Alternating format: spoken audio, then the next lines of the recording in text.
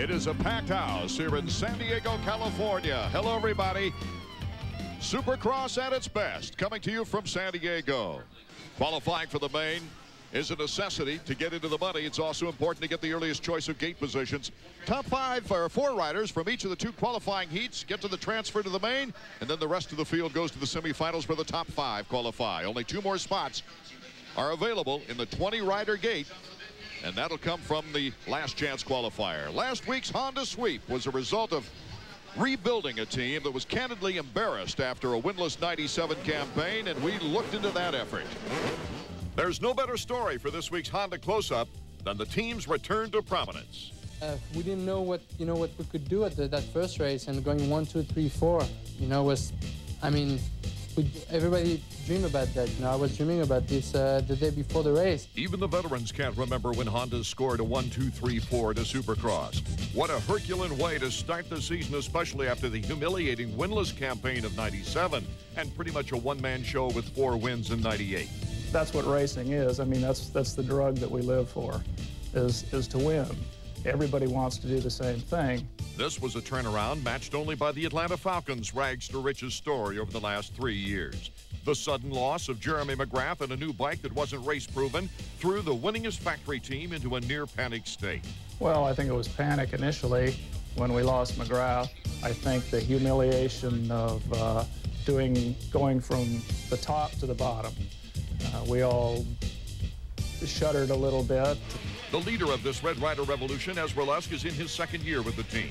It was a good place to create a new base, but rebuilding meant reevaluation and changing philosophies.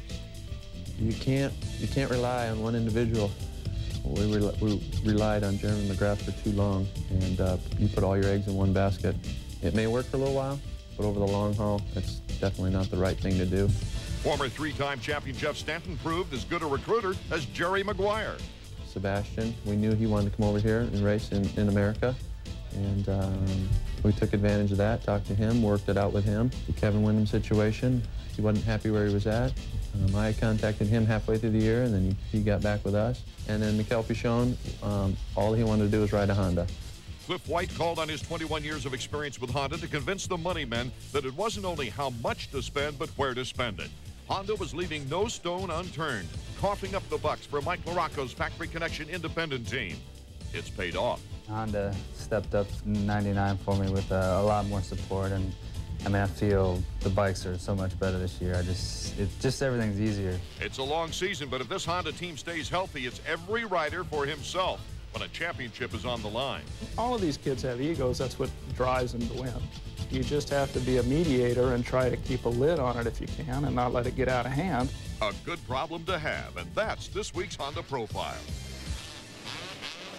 Getting set for heat number 1 of our qualifying round, Mikel Pichon. He took 2nd in the opener, number 5. Mike LaRocco, he's in the field with Ricky Carmichael, Jeremy McGrath, David Huffman, Timmy Ferry, Jimmy Button, Phil Lawrence, Larry Ward, Robbie Raynard. What a packed field, David Bailey. This, again, just like Anaheim, these heat races look more and more like a main event. It's an awesome year for talent. You go all the way down the starting line, and there's a lot of riders out here that can make it out of this heat race with a win. A lot of guys are going to have to go to the semi. It's inevitable every week. Our first qualifying round is underway. A good start on the inside. Number 17, Robbie Raynard. Ricky Carmichael in the middle. Number 9 squeezes out Jimmy Button. And it's Robbie Raynard, number 17, Team Suzuki. McGrath almost got collected in a crash just behind these guys. LaRocco was involved in that. So was Larry Ward. Ward looks like he's hurt there. So Larry Ward, number 7, is not getting up very quickly. After that crash, AMA officials on the scene. I just caught the tail end of that. Looked like he got drilled into the ground. They were all going for the inside. There wasn't enough room. And again, Raynard playing it smart in the first corner. Out front, Robbie Raynard with Ricky Carmichael in 2nd place, starting to put some pressure on. Jimmy Button on the 4th stroke in 3rd, with Jeremy McGrath in 4th. This is interesting. Now you got the 2 125 hot shots moving up, taking the first 2 spots. The big 4-stroke, and then McGrath, the veteran, behind him. And Not a Honda in sight. These two used to be teammates with Team Chaparral. Jimmy Button, of course, leaving to take over the 4-stroke for Team Yamaha. And Jeremy McGrath anxious for another title. Beautiful shot of how much air these guys are getting over the triple. It seems like the face of that one is a lot steeper than what they were at Anaheim. These guys are going really high. McGrath making the pass. Jeremy McGrath now in 3rd place with Ricky Carmichael in front of him. See how tight McGrath cut that corner just to be sure that he didn't leave any room for Jimmy Button to come in there and shut the door. Did the same thing again right there. Raynard now starting to pull a lead on Ricky Carmichael. It's Jeremy McGrath with Jimmy Button on his tail. That's what I like about McGrath. He's got so much experience and the ability to protect his line but not lose time in riding defensive. The top 4 qualify for the main event. It is a long way back to 5th position where we have a battle between Damon Huffman and Mikel Pichon. It's interesting to note that Pichon and Larocco are not in qualifying position right now. They got a long ways to go to make it up. The front 4 just opened up a huge lead right now. We'll take our qualifying heat to conclusion when we return to Qualcomm Stadium in San Diego.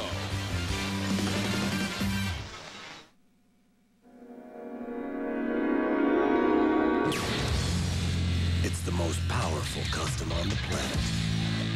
6 cylinders, 6 carbs, 1,520 cc's.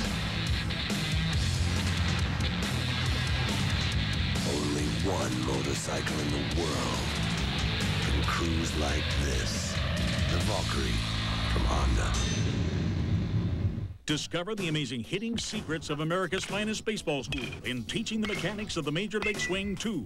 Tommy Mansky's powerful teaching video that features the same revolutionary techniques that have produced baseball world's back-to-back AAU national championship teams. Parents, players, and coaches have been simply amazed at their students' rapid week-by-week improvement. These award-winning techniques benefit players of all ages and ability levels and make a valuable addition to any coach's library and a great gift. At just $29.95, call now. Everybody, get ready. Okay. There's me, and there's my 4x4. I'm picking up some speed. Here I go, up. Woo! Look at me move, and I look great doing it. Woo! Yeah! Look out, everybody. Here comes Tacoma Man. You're the bomb, baby, the bomb. The man. So, what do you think? I am everyday people. A crowd of two-wheeled enthusiasts gathers at the Honda factory in Marysville, Ohio. Today, we are proud to introduce to you the Honda Shadow Aero. The bike's a real hit with the crowd. The Aero sports the latest in streamlined design with an exhaust pipe right out of the pages of science fiction. Here's Miss Aero showing off the bike's dazzling colors. The Honda Aero is available today, and what's the verdict in Marysville? There you have it, and it's full speed ahead for the bike of tomorrow.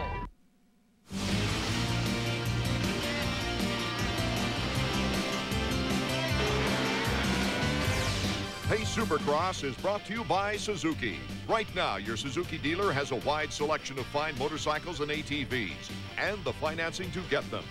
And by Honda, maker of the world's most powerful custom motorcycle, the Valkyrie. Back to the queue in San Diego, our first qualifying heat of Supercross action with 5 laps to go. It's Ricky. It's Robbie Raynard in the lead with Ricky Carmichael right behind him. We might have a great battle here at the end of this qualifying round, David. Well, I think what's going to force it to be that is the fact that Ricky's so aggressive, trying for a move right there, and McGrath's behind them both. They can feel that pressure, and that's going to force these guys to get aggressive. Look at that. Ricky Carmichael leaps into first place and has the edge on the corner. Will this be Ricky's night? Robbie Raynard trying to fire right back into the action. That was smart. Ricky jumping, crossing the bike up in the air to protect that inside line. Didn't leave an inch for Raynard to come in there and steal it. Look how close McGrath is already. McGrath hugging up on Robbie Raynard in 3rd position with Jimmy Button in 4th. It would be those 4 that qualify. But boy, what back and forth action we've had with the top 4. See this rut right here? That's going to get deeper as the night goes on. In the practice, they were getting that down into the foot pegs.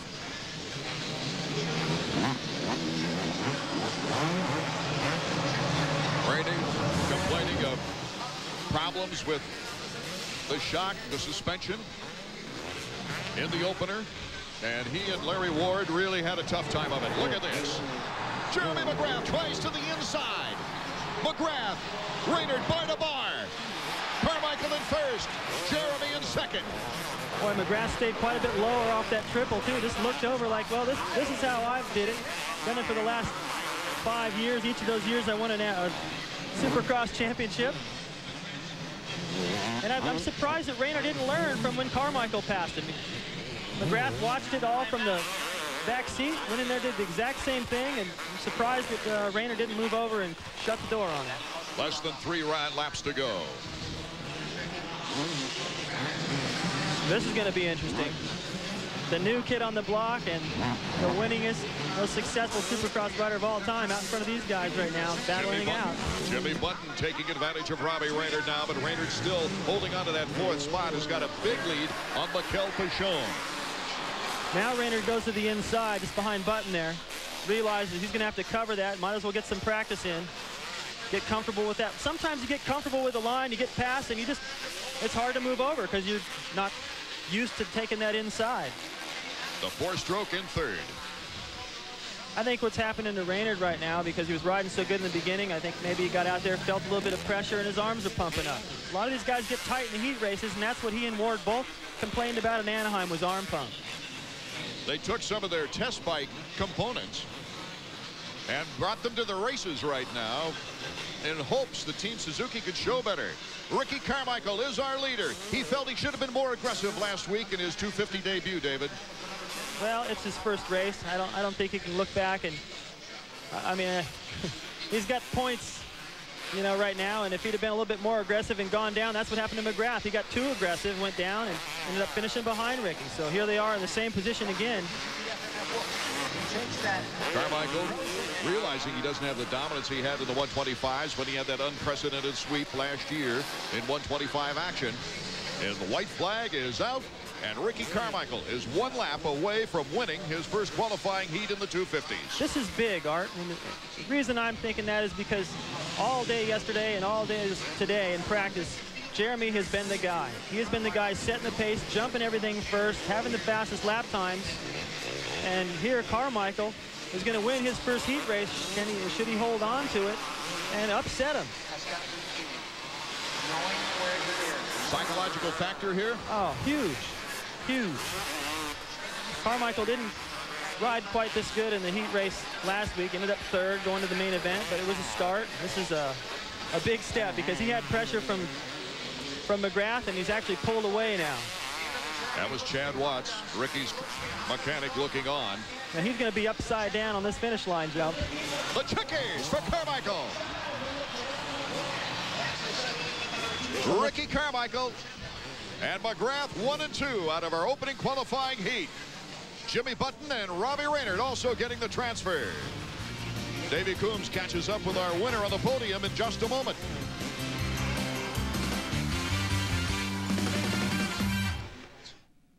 Now, the ultimate in extreme crash action has twice the excitement in this exclusive new 2-video set, Awesome Crashes and Motorcycle Madness. This action-packed set features some of the most awesome and devastating crashes you've ever seen. From the outlawed sprint cars to superbikes and powerboats, Awesome Crashes is just what the name says, awesome. And if you want motorcycle crashes, look no further. Motorcycle Madness has bone-chilling 2-wheel crashes that'll make your spine tingle. You get both action-packed crash videos for the incredible price of only $19.95. But if you order within the next 30 minutes, we'll include e-dirt absolutely free. It's just what the name says. Right now, are you thinking, A, I like her quick thinking, B, I like her courage under pressure, or C, I'd like to give her a sponge bath? If you answered C, then you're ready for Macho Movies on FX. Get your fill of mayhem and mini dresses with a Pamela Anderson double feature. Macho Movies, tonight on FX. Raw Justice at 9, followed by Snapdragon. Wants a Pathfinder, but he's been through a bankruptcy. Tony wants a Maxima, but he has a history of slow payments. Michelle wants a Mazda, but she's a first-time buyer. Guess what? They can all buy their dream cars, and so can you. Regardless of your credit history, call Rosenthal Nissan Mazda at 1-800-471-1CAR. Ask for Kevin Woodall or Rondu Arnold, and they will put you in a new or previously owned car of your dreams. Call 1-800-471-1CAR right away. Michael in a very significant victory, his first qualifying win on the 250s. Jeremy McGrath in second, Jimmy Button in the four-stroke in third, Robbie Raynard in fourth. And those guys will go to the main event. Not making it, the second-place finisher in our opening round, Pashone, and the third-place finisher, Mike LaRocco, along with Huffman, Lawrence, and Ward. As the bikes start revving up now for our second qualifying heat, David Bailey. Big whoop section here in San Diego. A lot more options for passing, maybe. And also to start things off, we've got a long starting line. It's about 100 yards right there into this tight left. I have a feeling we're going to see some trouble there. Guys not being able to get stopped for that, and the guy that tucks around the inside will come out smelling like a rose. First triple over here on the right side of the track. This is an interesting section through here. A lot of different options. We've already seen a couple of passes there for the lead. And this is the whoop section you talked about through here. It's the toughest whoop section we've seen. Of course, it's only the second round, but that's going to be giving guys fits tonight, especially as that rut gets worse and they start veering to the outsides. Jeff Emig is in this second qualifying heat. He came into the season rededicating himself after a bummer of a 98 year. St. Louis, April of '96, Jeff Emig had an exclusive.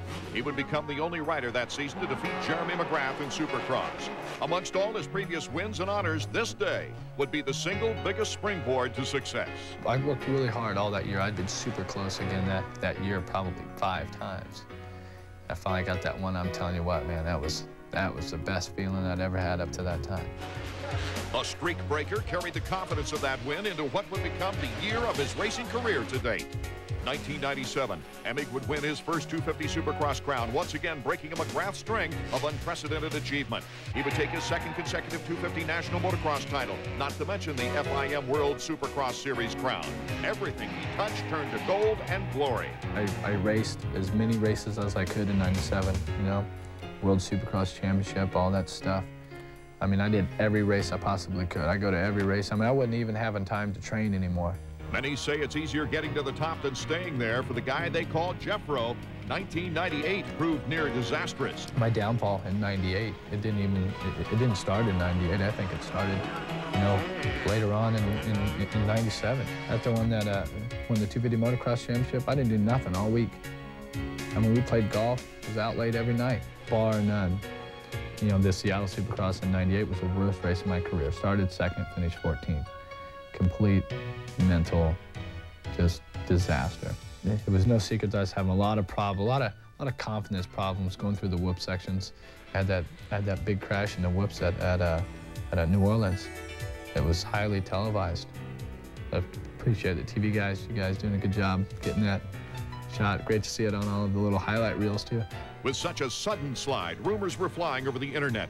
The one rumor Emig says was not true. By no means was drugs or anything like that. It wasn't the drug problem, like I said. It was a fro problem. Mechanical failures and injury kicked him while he was down. But before submitting to surgery, with only 2 nationals left on the season, Jeff Emig showed us he still had what it takes. 8 wins in 10 motos, 4 national overalls in 5 races. Man, it's good when it's good, though. I'm telling you, I went to those races in Unadilla. I'm scoring 1-1s again, and I mean, even the race I broke my thumb. I mean, it's like, so what? I start first, fifth, don't matter. I'm gonna win. Going into this season, Jeffro knows the window of opportunity is a small one. I mean, I wake up in the morning and go, man, I mean, things are good. Things are gonna be good again next year, and I mean, they are. I think that it's the frame of mind that I'm in, and knowing the everyday choices that I make, the little choices, that it's like, well, I'm kind of tired, but then I make the choice, okay, you know, well, I'll go to the gym anyway. Well, you know, that makes me happy. That makes me feel good that I made the right choice. Whoa, Emig goes down. Kevin Windham's involved. Oh, what bad luck. So far in '99, Emig's troubles have resurfaced, this crash resulting in an LCQ appearance to make the field in the season's opener. Can he recover tonight? 32nd board is up. Ezra Lusk, last week's winner, is in this heat, along with Kevin Windham. John Dowd. We mentioned Emig. Steve Lampson now with Chaparral. Brock Sellers, a 125 Eastern rider. David Villeman, Greg Albertine, Sebastian Tortelli. Some big names. Even a veteran from the past who won a long time ago in San Jose, Dr. Doug Dubai. We're just about set now for the gate to drop here in our second qualifying heat, and they're underway. Number 4, Ezra Lusk, is the point man, with number 14, Wyndham, right behind him, and John Dowd to his left. It is Ezra Lusk, John Dowd, Albertine fighting it out for third with Wyndham. Wyndham edges ahead. Ooh, they almost crunched there on the berm, David Bailey. It's tight quarters with that many good guys up front battling. A couple of Honda teammates. Wyndham sort of got pushed wide, but he did a nice job to recover, get back up into second. And for Lusk to turn around and see a teammate, this is Anaheim all over again. It always helps when you see your teammate back there. You can relax a little bit because you know he's not going to come in there and knock you down. Ezra Lusk, such a confident rider this year, his second year with Team Honda after being 3 seasons with 3 different factories. But Wyndham, will he let him get away with it this time in the qualifying heat? Wyndham in second place, wants to make a move. Albertine in third with Dowd in fourth, and it's Sebastian Tortelli in fifth on the bubble for the transfer spot. Emig clashes moving into fifth. Well, I don't think what you're going to see here, you're not going to, there's no secrets. These guys are teammates. If Lusk does something that's a little bit new out there, chances are they've talked it over in the pits. Wyndham won't be surprised. He'll probably just work on it, make sure he can do it too. Come main event time, he'll be ready. Here's the battle for second and third as Wyndham trailing our leader, Ezra Lusk. Really impressed with the way Wyndham got through this root section in practice, but unfortunately right now they're getting a one-line situation right down the middle. Hopefully that gets chopped up and they start moving to the outside. Here comes Wyndham to the inside, David. Beautiful clean pass on the berm. What happens, you get so focused on the whoop section, you forget to get through that corner smart at the end. That's wide open. It reminds me of Phoenix last year where they had a couple of wide open corners up near the finish line. That's where Jeremy and Lusk did a lot of banging. A great back and forth battle for first place, but also I foresee some action on the bubble situation in this particular heat, as we've got Wyndham in first, Lusk in second. Albertine has held third nicely, but John Dowd, Sebastian Tortelli, and now Jeff Emig getting into the battle for the final transfer spot. Ali Seymour, Kevin Wyndham's mechanic, looking on anxiously. I think he was feeling a little bit better about Kevin's chances tonight because he was a little shook up after going down the heat race with Emig at Anaheim, and he rode a little bit wounded the rest of the race, just played things smart. Here he felt a lot more relaxed, a little bit more confidence on his face today. Our 25th anniversary celebration of AMA Supercross continues in a moment.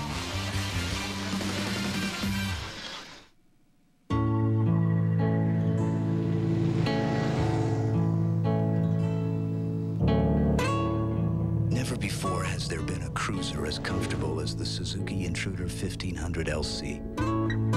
A bike so smooth, so impressive, you'll want the end of the ride to be just the beginning.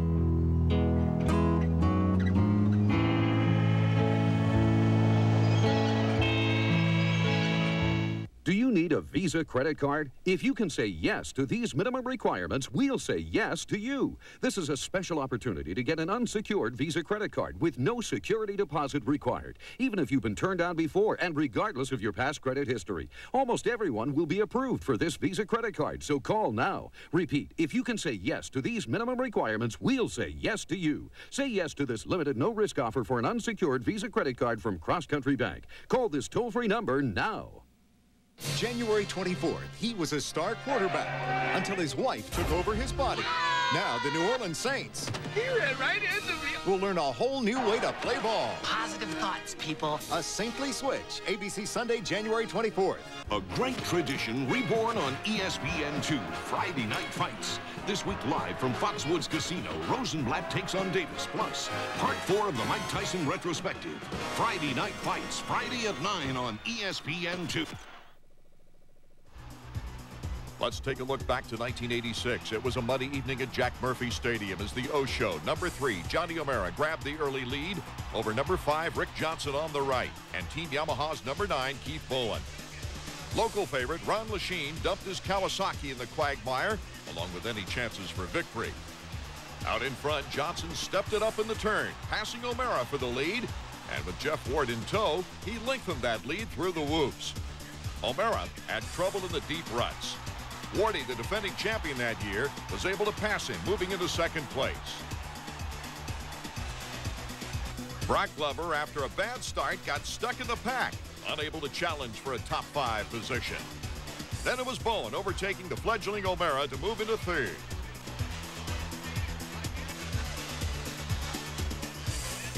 In the end, El Cajon's number 5, Rick Johnson, was able to hold on to take the win in front of his hometown fans.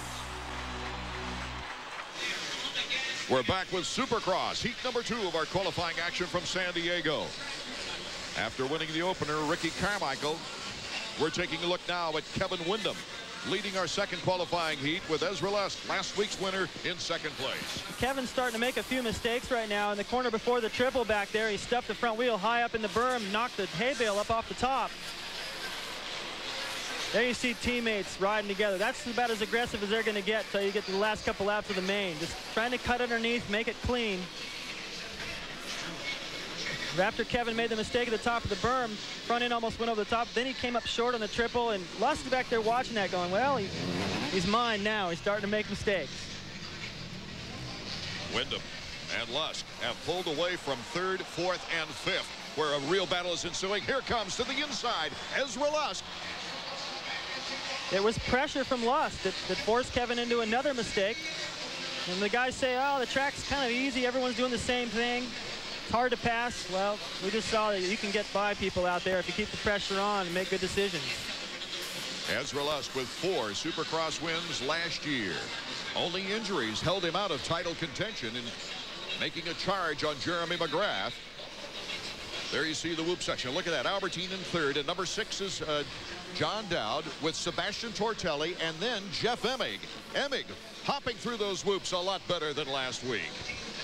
Well, he's desperate right now. He knows he needs to get back up there where he belongs, not have to spend too much time going to the semi this year like last year. Albertine trying to hold on to 3rd. He had a 3rd place finish in the semis in the first weeks of action and got a slow start in the main event, ending up in 16th place. But he's looking much better right now. Sometimes all you need is a start to get up there and run with the fast guys, watch what they're doing, and you get in their groove. And that's what happened for Albertine in the early laps. Right now, though, he's lost so much time to the leaders. I don't know if he gets a good look at him. He's going to start feeling the pressure in these last few laps. I know Emig's going to turn it up in desperation. So is Tortelli. That's going to put the pressure on Dowd. And number 8 right there, Albertine's going to feel it all. So we have less than 3 laps to go as the leaders now jumping over the finish line jump. Albertine just clearing it. When will Sebastian Tortelli make his move? Sebastian Tortelli, a winner in the opener last year, the Los Angeles Coliseum, still is recovering from the broken foot that he received in some action after winning the 250 crown over in Europe last year, beating Stefan Everts out in the last race of the year. And they're starting to spread out now. No real challenge for 3rd, 4th, and 5th. Actually, I thought this would turn out to be a great battle. And Emig just took a new line just behind these guys. He just tripled into the corner, made up some time.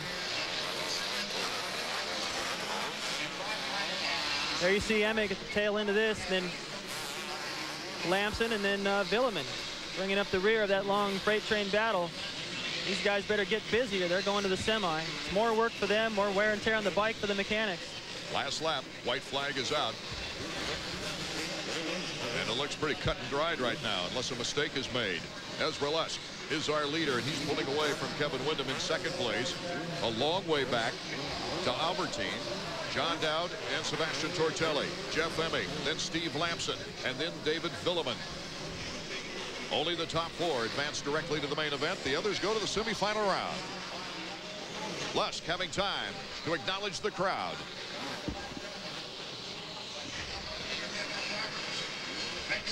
Boy, that's a big lead Lusk has now. Almost the entire whoop section. Steals a glance. Knows he's got it all made.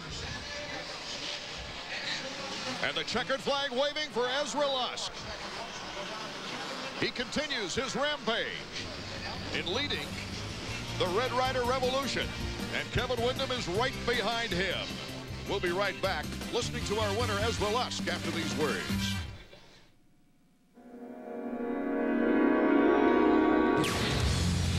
It's the most powerful custom on the planet. 6 cylinders, 6 carbs, 1,520 cc's. Only one motorcycle in the world can cruise like this. The Valkyrie from Honda. Golf Digest presents 50 ways to lower your score. To get greater distance, turn your right foot out. For a better backswing, don't slide. Turn your hips instead. Now, lower your score, drive longer, hit straighter, and play your best golf ever with the 50 new stroke-saving tips in every Golf Digest. Call now for your risk-free trial issue. If you like it, get 11 more issues, 12 in all, for just $19.97. Plus, get this stroke-saving video free. Call 800-417-1200. The art of tennis, as played by the masters.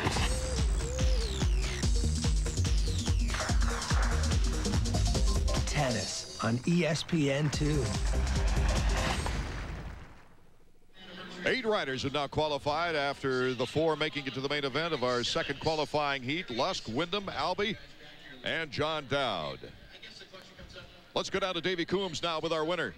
Well, it just keeps rolling for Ezra Lusk. Ezra carried over from Anaheim, your heat race, convincing ride, you got the win. How do you feel about the main event? Davey, I feel really good. You know, I came into this race a little bit nervous coming off that win, and man, I really didn't want to do that the first race out, but I felt good. You know, I came out of that gate kind of not really that good, but my bike just hooked up and I caught gears and I got the whole shot, and you know, things are working really well. What do you think about your riding partner from down the southeast, Ricky Carmichael, also winning a heat race? I saw you guys in practice fooling around. You were doing tricks for each other off the big jumps. Yeah, Ricky's seen a few of my tricks, and it's kind of fun because I know the guy really good, and it's going to be good if we get out and race against each other like him and Jeremy did. You know, it'll be a really good show for the fans because I think we kind of know a lot of what we're going to do, so it'll be a back and forth race. All right, good job, Yogi. Good luck in the main. Thanks. I want to thank Honda and all the guys that got me here. Ezra Lusk, our winner of the second qualifying heat. From San Diego, we head to Phoenix, Arizona for round number 3. The 99 schedule then takes us up to Seattle and back to Anaheim before heading south to Tampa, Atlanta, Texas Stadium, all on that schedule. Then we are part of Bike Week in Daytona and make the stop at the Astrodome after Daytona. Midwest swing then, Minneapolis, St. Louis, and Pontiac, then to the Louisiana Superdome and Indianapolis before the finale in Las Vegas. But we'll be back with more Supercross action from San Diego in just a moment.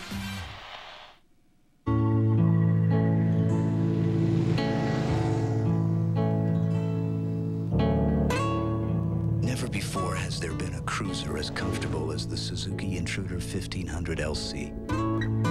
A bike so smooth, so impressive, you'll want the end of the ride to be just the beginning.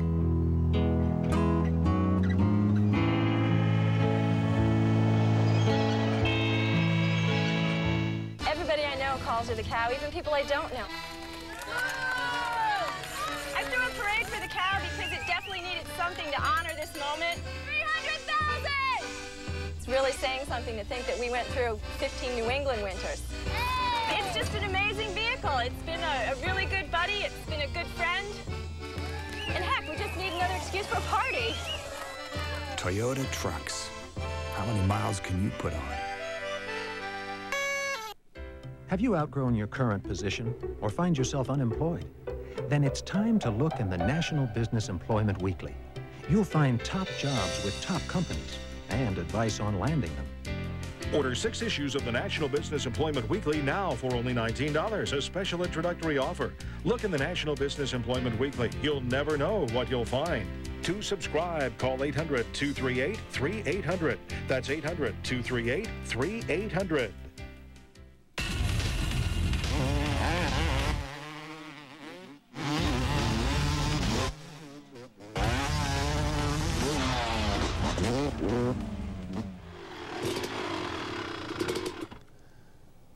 Hey, I never want to see you again. Wait, where are you going? Aren't you bummed? She took my favorite jersey.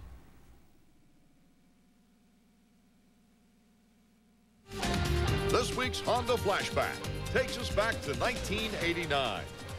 Mike Fisher took the whole shot.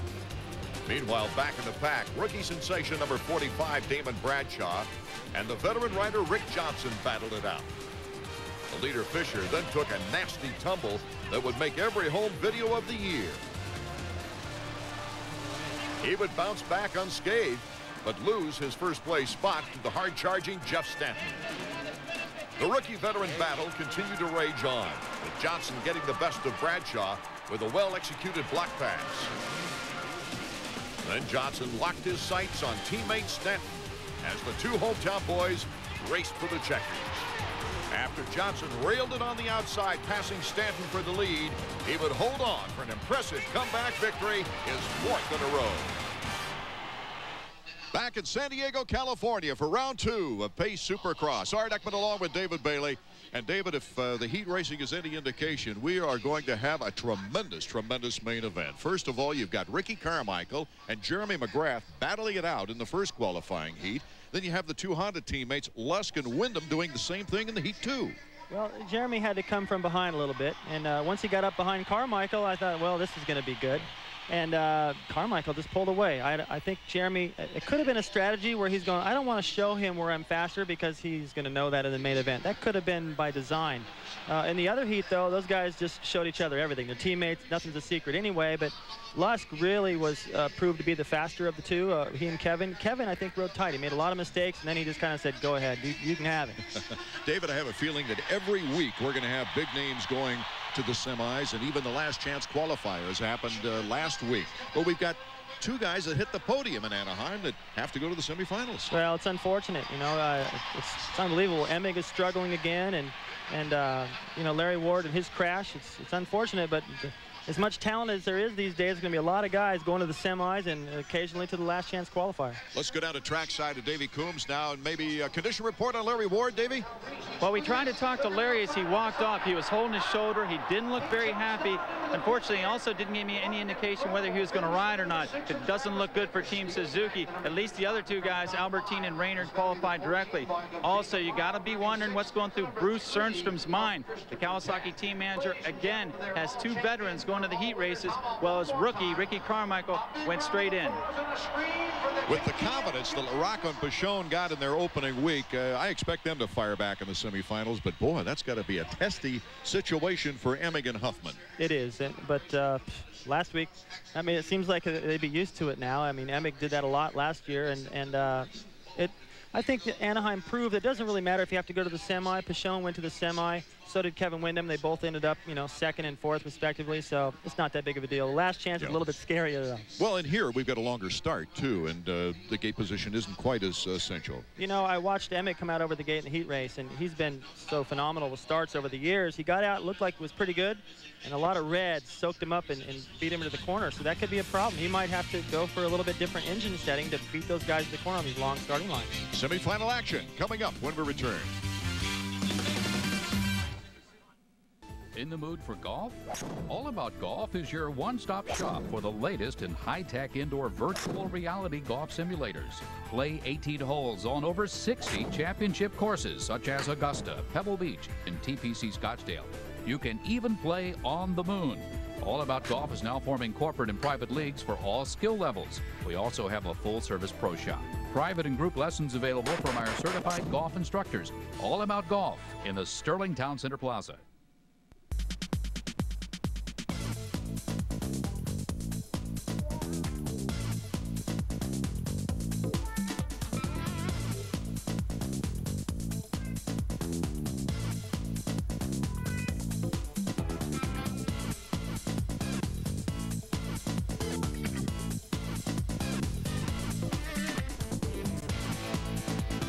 ProFit Ski and Skate. Everything you need to hit the slopes or the pavement. NHL All-Star Saturday, where North America takes on the rest of the world in 6 events testing superior coordination, raw speed, sheer power, lightning wrists, perfect timing, and deadly accuracy. Find out what makes a great hockey player special. Join ESPN for the NHL Super Skills Competition. Plus, the heroes of hockey get it on for old time's sake on NHL All-Star Saturday, this Saturday at 7 on ESPN. The year was 1990. 125 West Coast champion Jeff "Chicken" Matasevich gets the best of his rival, 125 East Coast champ Damon Bradshaw. But Bradshaw takes it back again. What a rivalry this became. The 2 and 5 for the lead in this race until Bradshaw loses control on a step-up jump. The young rider would break his ankle in the tumble, dashing his championship hopes after trying for 3 consecutive Supercross victories. Trouble continued as second-place Jeff Ward tossed his bike into a hay bale. Matasevich continued to lead until Jeff Stanton came on strong to make the pass. Stanton won the battle and the war, later taking his second AMA 250 Supercross championship as an exasperated Bradshaw watched his season crumble. Welcome back to San Diego. Art Ekman, David Bailey, Davey Combs from the Q in San Diego, as they've now identified it. We see Mikel Pachon getting ready for our first semifinal round. Let's go down to Davey for a track report. Davey, is it still as rocky as it was at the beginning? You know what, Art? It might actually be rockier. The People Pace Motorsports decided this year, after so much mud at San Diego and the LA race, to lay down chert like a bottom base. Well, here's what happens. It didn't rain this time. They gambled on it. They said, oh, this rock down here, look at this gravel. That's got to be the toughest roost in a Supercross.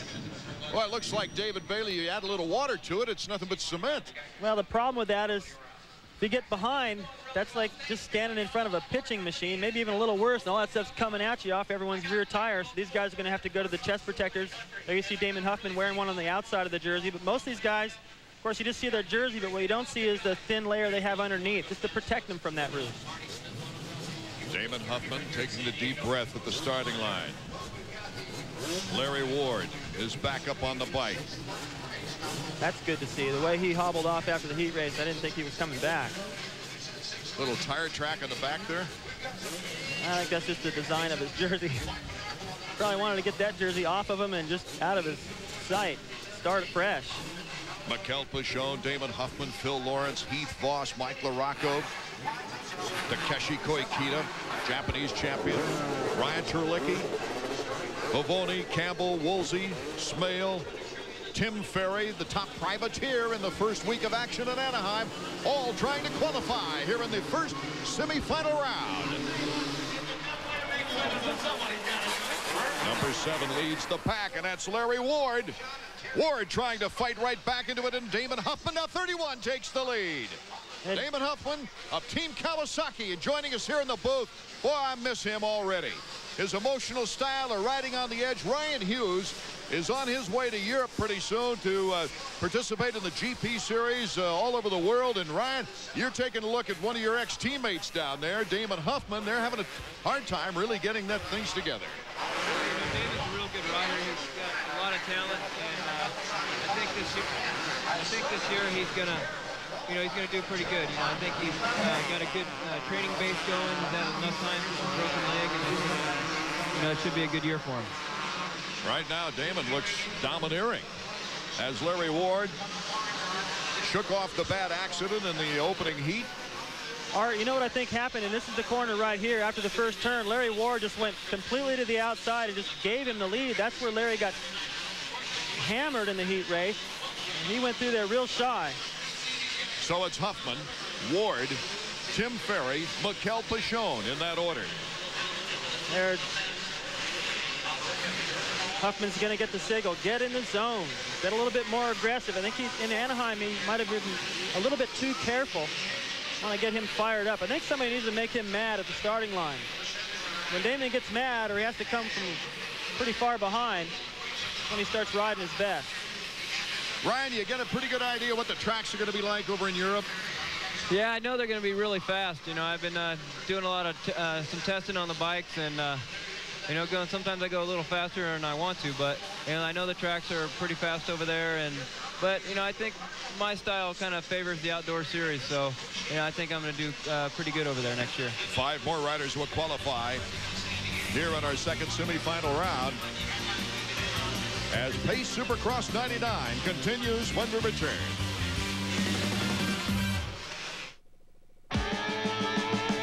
Line up every ATV Honda has ever built, and they would stretch from our factory in Ohio to the deserts of California. But in 28 years, we've never built one like this. The first ATV with ESP, push-button electric shift program, full digital display, and the most powerful engine we've ever put in an ATV. The Honda Foreman ES. We've just added something new to a very long line. Beauty, adventure, drama. All these and more can be yours in the wonderful world of art. And with this free art test from Art Instruction Schools, you can find out if you have the interest and desire needed to become a serious art student. To get your free art test without cost or obligation, call this toll-free number. Don't delay. Call this toll-free number now. Call 1-800-344-8300. My dad won a lawnmower. Yeah, well, my dad won a karaoke contest. My dad won a ham. My dad won an SP. Most outrageous play of the year, 1996. Field goal jumper. The 1999 ESPY Awards, live February 15th, 7:30 p.m., hosted by Samuel L. Jackson, the greatest night in sports. Sponsored by Pennzoil and General Motors.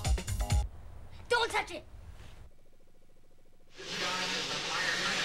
Welcome back to our first semifinal round of 250 action from San Diego.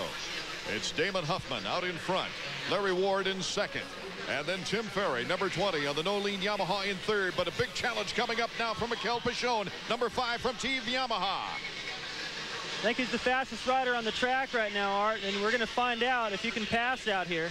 Mikel Pichon of Team Honda. You know, he told us earlier that it was only a dream that Team Honda could have such a sweep in that first round. Everybody was a little bit nervous at Honda. You know, we didn't know what to expect at the first race. And, you know, everybody knows Jeremy is very fast, and he won so many times at Anaheim. And we didn't know what we could do at that first race. And going 1, 2, 3, 4, you know, everybody dream about that. You know, I was dreaming about this the day before the race, that we all would go 1, 2, 3, even 5, you know, with Sebastian. And we didn't go to 5th, but we got 4 full riders in front, and that was the best we could do. Dan Bentley, Pichon's mechanic. He looks like fairly concerned. Damon Huffman out in front, Ward in second, Ferry in third, Pichon in fourth. And the final qualifying position, Phil Lawrence is in 5th, but right behind him is Mike LaRocco. You'll see him take the turn right there. That's Pichon. Lawrence is 37. Mike LaRocco behind him. I think the concern on Dan Bentley's face, mechanic for Pichon, is that I don't think gate position is as important as it is at some races, but still you want your rider to go into the main event with a little bit more confidence than 4th place out of the semi. Also, it's going to give him a pretty lousy pick to the starting line for the main event. And they're running out of time for him to move up. Less than a couple of laps remaining here in our semifinal round. There's Dan, the former mechanic of Jeff Stanton. Who can forget that year in 1990 when Stanton won the championship? Bentley cracking the board over his knee, slamming it down. Tim Ferry, number 20. Ferry's made a lot of progress, David. I'm impressed. At Anaheim last week, I was watching this guy, number 20, going, boy, he sure looks good. And I'm looking through the program going, who the heck is number 20 this year? And actually surprised a little bit to see that it was Ferry. I knew he could ride well, but really surprised me. White flag lap underway now as Huffman comes over the finish line jump. Here's Pichon making that same jump. Lawrence is behind him. The battle is Lawrence and LaRocco for the final qualifying position. Oh! Ferry went down in the corner. Came up a little bit short on that double jump. Back in, caught it, and just spun right out from underneath him. So he'll have to probably go to the last chance qualifier as LaRocco has his way paved. Both those guys in the lead getting over the triple now. Everyone's starting to get over it clean. Right, I like your attitude, though, in approaching this opportunity you have in Europe.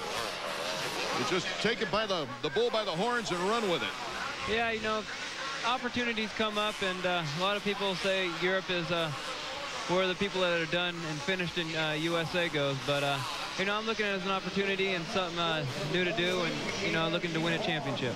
David Huffman, the checkers, here in the semifinal round. Ferry going down. He'll have to go to the last chance qualifier.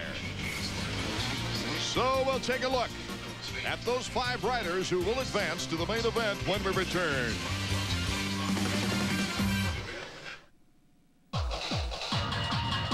At a standstill, it might be compared to other sport bikes. At top end, it might be compared to other sport bikes.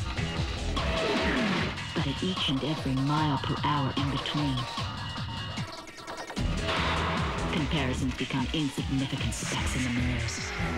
The TL1000R, the only one of its kind on the track, from Suzuki. Discover the amazing training secrets of America's finest baseball school in an exciting instructional video. Baseball World's Defensive Drills video features professional scout and instructor Tommy Mansky and the same techniques that produced his back-to-back-to-back AAU national championship teams. Collegiate Baseball Magazine's editor calls it a masterpiece, the best drill video ever produced. This video is endorsed by top professionals like superstar Fred McGriff. This is an instructional video that gets results. The Defensive Drills video benefits players of all ages and ability levels and makes a great gift too, so call now. The Turf scoring sensation Steve Francis. The Tigers gunning guard Terrell McIntyre. ACC Powers mix it up in the backcourt.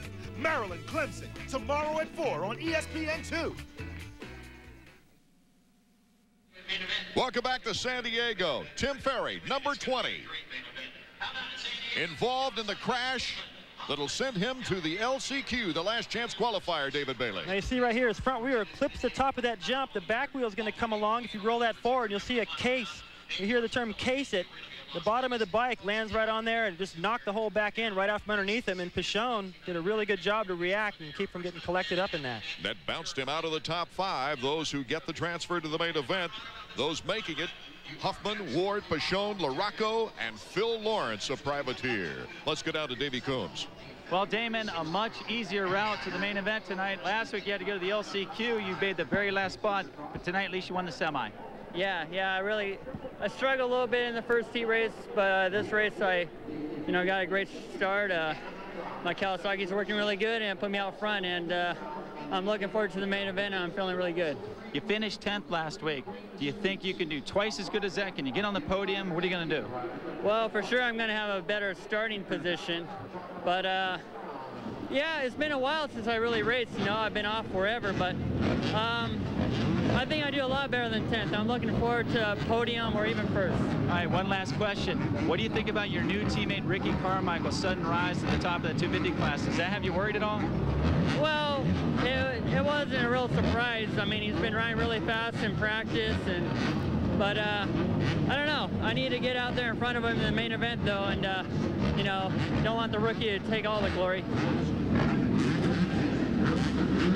Getting set now for our second semifinal round. Sebastian Tortelli. There you see Jeff Emig out of Riverside, California, trying to get out of his funk here in the early going. Steve Lampson of Team Chaparral. David Villeman also in the lineup. There's Lampson, number 24.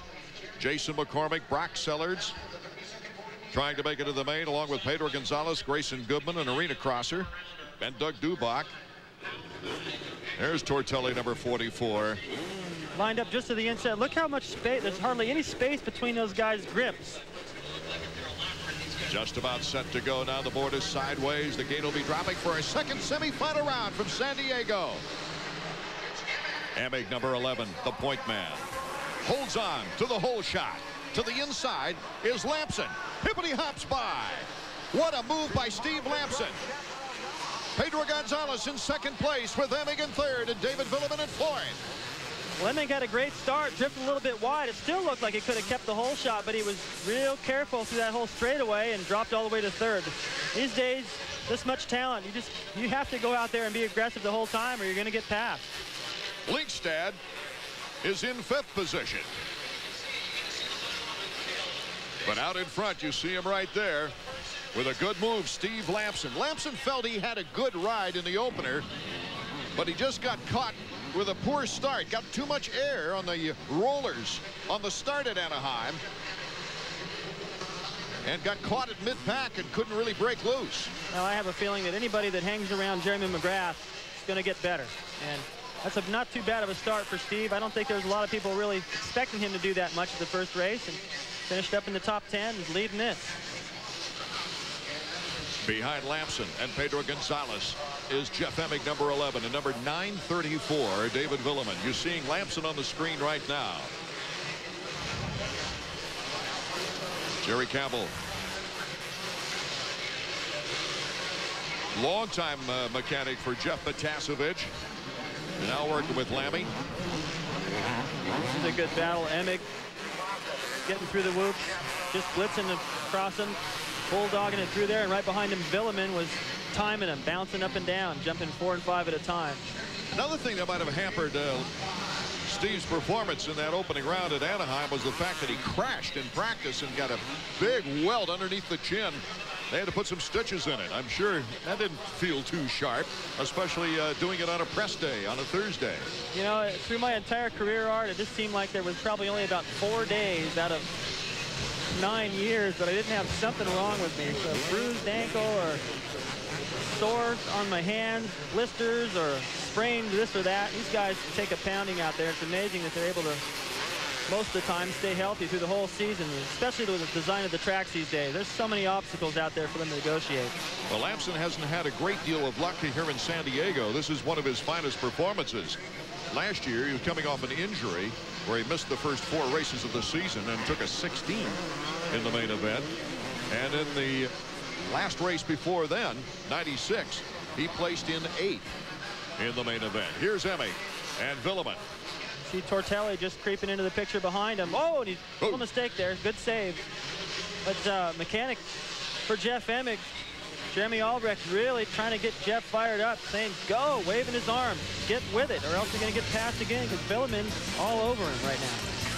Qualifying, winding down for tonight's San Diego Supercross, and we'll be back in a moment.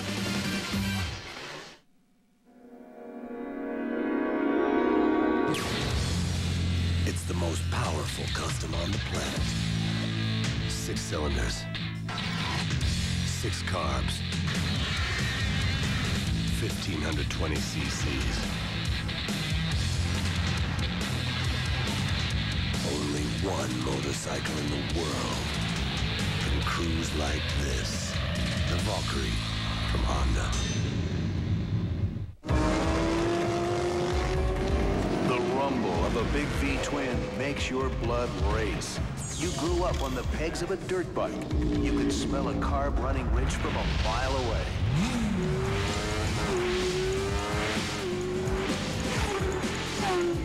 Call 1-800-994-3664 to find out how you can become one of the best technicians in the world. Motorcycle Mechanics Institute. Suffering from the I've had it with the everyday life blues? We got a full tank of gas, 3 bottles of suntan lotion, and we're wearing sunglasses. Hit it! Then it's time you escape to Daytona Beach. There's 23 miles of sunny shores, as well as Daytona, USA. Golf, fishing, plus Central Florida's top attractions are all within an hour's drive. To find out more about all there is to see and do at Daytona Beach, call for a free visitor's guide. Daytona Beach. Big beach, big fun. Prepare for the final destruction of the Kingdom as Supercross wreaks havoc January 30th. Get tickets at Ticketmaster, the box office, or charge at 206-628-0888. Then get ready, Anaheim, as Supercross returns for the last California appearance at Edison Field February 6th. Tickets at Ticketmaster, the box office, or charge at 719-740-2000. Check out PaySupercross.com for ticket and schedule information. And now tune in for a live Supercross webcast during each race.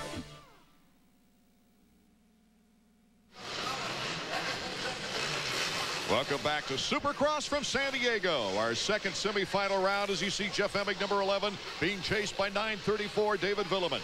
Villeman in the States for about 5 races before reporting back to the GP circuit where Rhino Hughes is going to go. They'll be competing against each other. That'll be good. Both those guys pretty aggressive. There's going to be some bumping. Pedro Gonzalez, number 53. He's with Kawasaki of Mexico. But our leader still, Steve Lampson on the Chaparral Yamaha.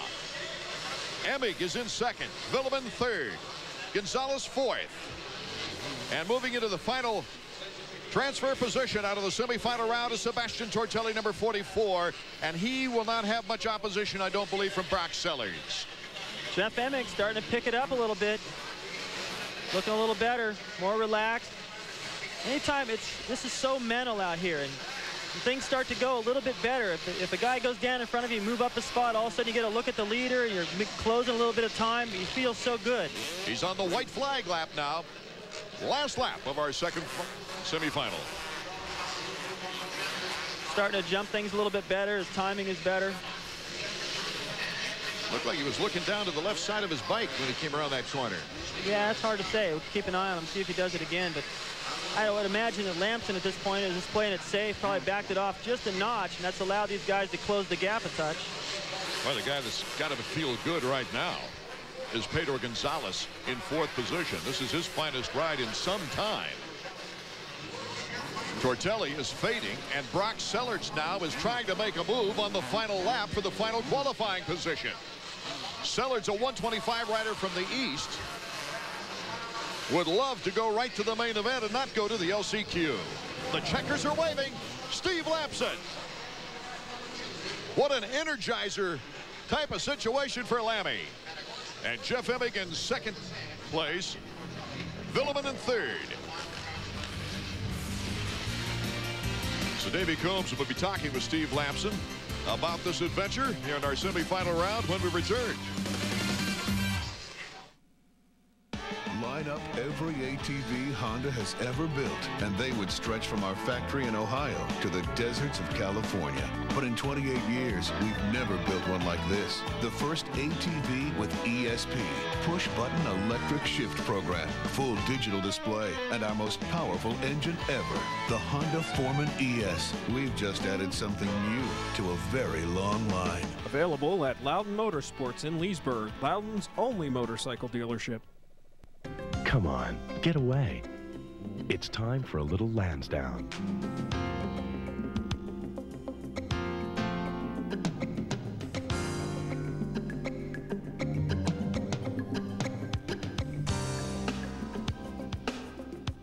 Lansdowne Resort, less than an hour from D.C. Come on, get away.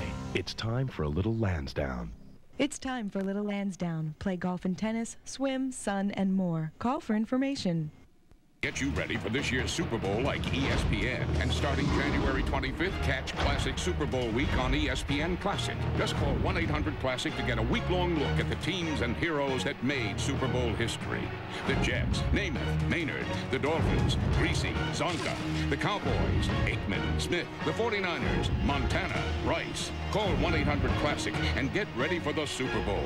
Classic Super Bowl week starts January 25th only on ESPN Classic.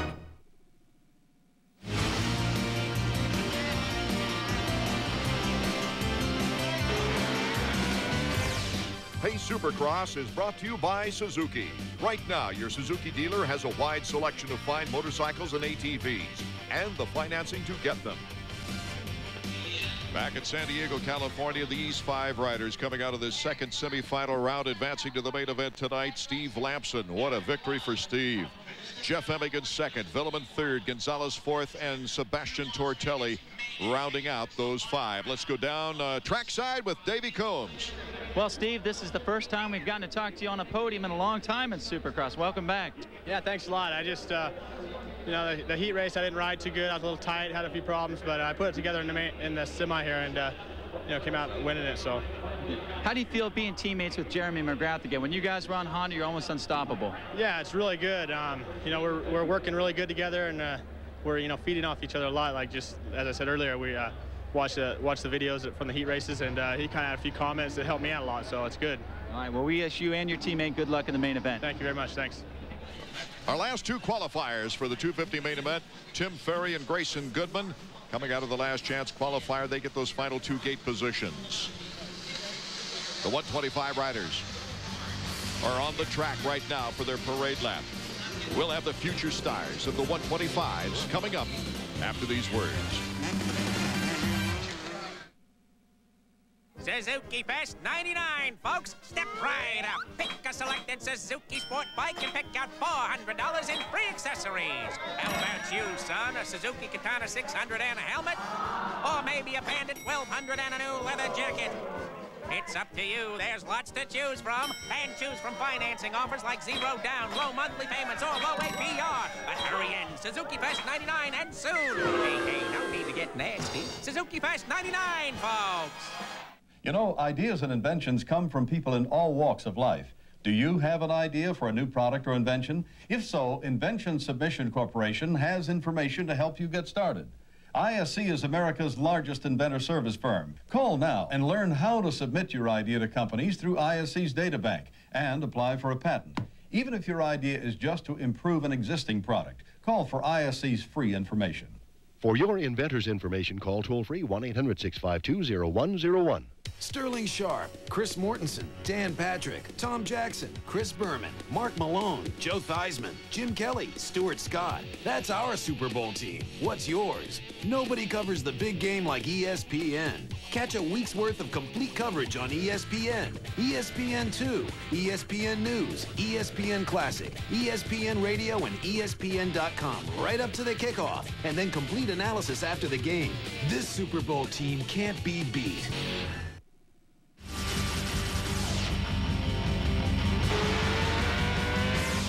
AMA Supercross, brought to you by Toyota Trucks, with you for the long haul. Welcome back to San Diego as we take a look at last week's winner, Casey Johnson, number 16. And let's take a look at the Suzuki point standings now as we go into our second round of 125 action. It's Johnson. Casey Lytle, his teammate, taking a second place in that opening round. Michael Brandis in third, Snell in fourth, and Chiotti in fifth. Here's an interesting story. The AMA has changed the eligibility, allowing this year GP Motocross World Champions to ride in the 125 ranks. And that opened the gate for Alessio Chiotti, number 109. Ma probabile, anche la mia intenzione, penso negli anni futuri, mi piacerebbe venire a correre in America. Yes, he likes it very much over here, and he would like to possibly in the future, near future. He's going to continue this year with the 125cc championship, but he's interested in coming over here and racing Supercross in America. Casey Johnson, David Bailey proved in his qualifying round that he's up to speed. It was no fluke that opening week. Yes, it was a struggle for him to get to the main event at Anaheim. He really had to work for it. And he had to work hard in the main event, too. So he's got the confidence and knows he can come from behind. Feels like he's got the mental edge. But Bogart looked pretty good in his heat race. And his teammate right here, Casey Johnson's teammate, Casey Lytle, also looks really strong. And it's going to be a tough fight. No mistakes for him. The way Johnson won that opening round, it really upped his confidence as we talked with him before the race. Yeah, I mean, now I feel a lot more confident coming into this race, and had the jitters going into the first race, you know. I knew there was going to be a lot of tough people and a lot of people going fast. So, but I mean, I just relaxed and rode my own race, and everything worked out good. Casey Lytle is a little bit more quiet than Casey Johnson, his teammate. Well, Johnson shows up in an NSX parked out by the Yamaha. I mean, he shows up in style, that's for sure. He's doing the Hollywood scene, but in a way, I think that's good. He puts a lot of pressure on himself to go out there and perform and sort of prove that he's worthy of all that. As we're getting set for the 125 main event, it's not only Casey Johnson and Bogard, but also David Pingree, Casey Lytle, and there's Chiotti, Viejo, Upton, Rusty Holland, Nathan Ramsey making the main event. Jimmy Varas, Ryan Clark, Keith Johnson, Scott Sheik, Greg Schnell, Preston Hagseth, Billy Payne, Reed Evans. Michael Brandis had a tough time in trying to qualify. And there's Pingree, number 60. Right next to the starter box. It's always a nice place to be, because then when you come out over the gate immediately, you've got about a 6-foot gap to the next rider. Board is sideways. 5 to 10 seconds. That gate will drop, and we'll get the main event for the 125s in San Diego underway. What a battle of a pack out of that first turn. Number 33, Casey Lytle. He got the good start in the opener. 16, Casey Johnson right behind him. Eric Vallejo, number 98 in third. And Charles Bogard in fourth place, number 144. But it's Casey Lytle. Yamaha of Troy, number 33, is our leader. Looking good for these guys right off the bat. Once again, this time I'm anxious to see if Casey Lytle's as satisfied with second place. He was happy with that at Anaheim because that was a fine performance, but I think he's feeling like, okay, I led 14 laps last time. Let's make it 15 this time. Led the first 14 laps, and the only lap that Casey Johnson led throughout the entire 125 round one in Anaheim was the final and decisive lap. It's Casey Johnson right behind Lytle. It'll be interesting to see how these teammates work it. Will Casey Lytle want to hold on to that number one position so badly that he'll try to outposition Casey Johnson? I haven't seen Casey Lytle ride that much up front. It's hard to say what he's going to do. Obviously, he's got a lot more confidence. Already got a lap in the books. He doesn't have that much pressure yet from his teammate. He's there, but he's not really hounding him, forcing him to take the inside into every corner. And for the pro circuit guys, I know Mitch Payton really wanted to work on starts all week. Come on, guys, you need to get starts. Lytle having trouble in the whoops, and Casey Johnson takes over. So a bad break by Lytle. Those are monster whoops. Well, he wasn't putting that much pressure on him, but he was close enough to take advantage of a mistake. And going back to Mitch Payton's riders, all of them got terrible starts. Scott Sheik is in best position in that team, and he's back in about 8th, 9th place right now.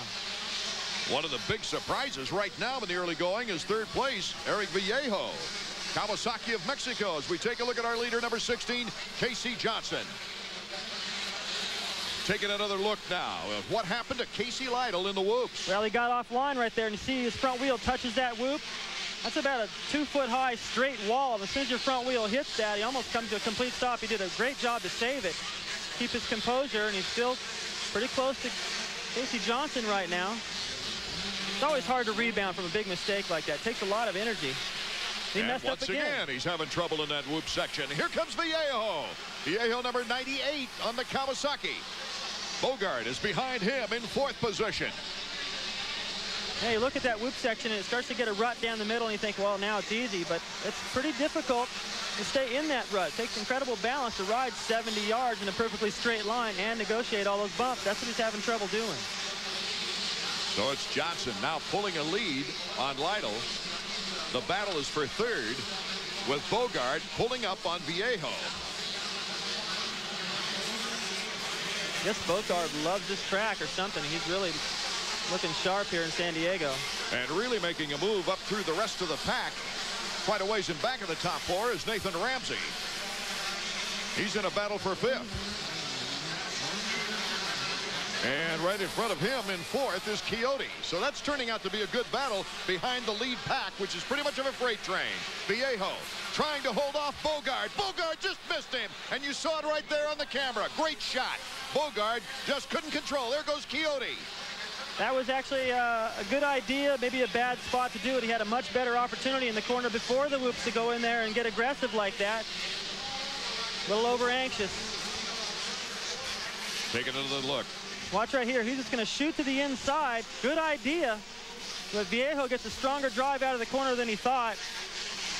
Makes contact right there in high sides. Now he's probably going, boy, I wish I wouldn't have done that. Looked a little impatient, didn't he? Yep. Tried to reach out when he really couldn't have a chance at it. Here's Nathan Ramsey, number 25 on the Split Fire Pro Circuit on the outside of Coyote. Coyote just coming to America to try to learn things from the American riders and take it back and defend his 125 world crown.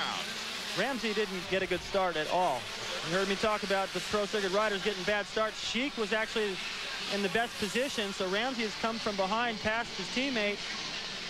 And he's got a good enough pace right now that we could see him challenge Lytle towards the end of this race. Coyote, 109. Ramsey, 25. Ramsey at a third place in San Diego last year after qualifying 9th in Anaheim in the opening round this season and ending up in an 18th position. So this is really a comeback ride for Ramsey, hoping to catch up with number 109 on the Husqvarna They call him Kiko. That's his nickname. Alessio Coyote.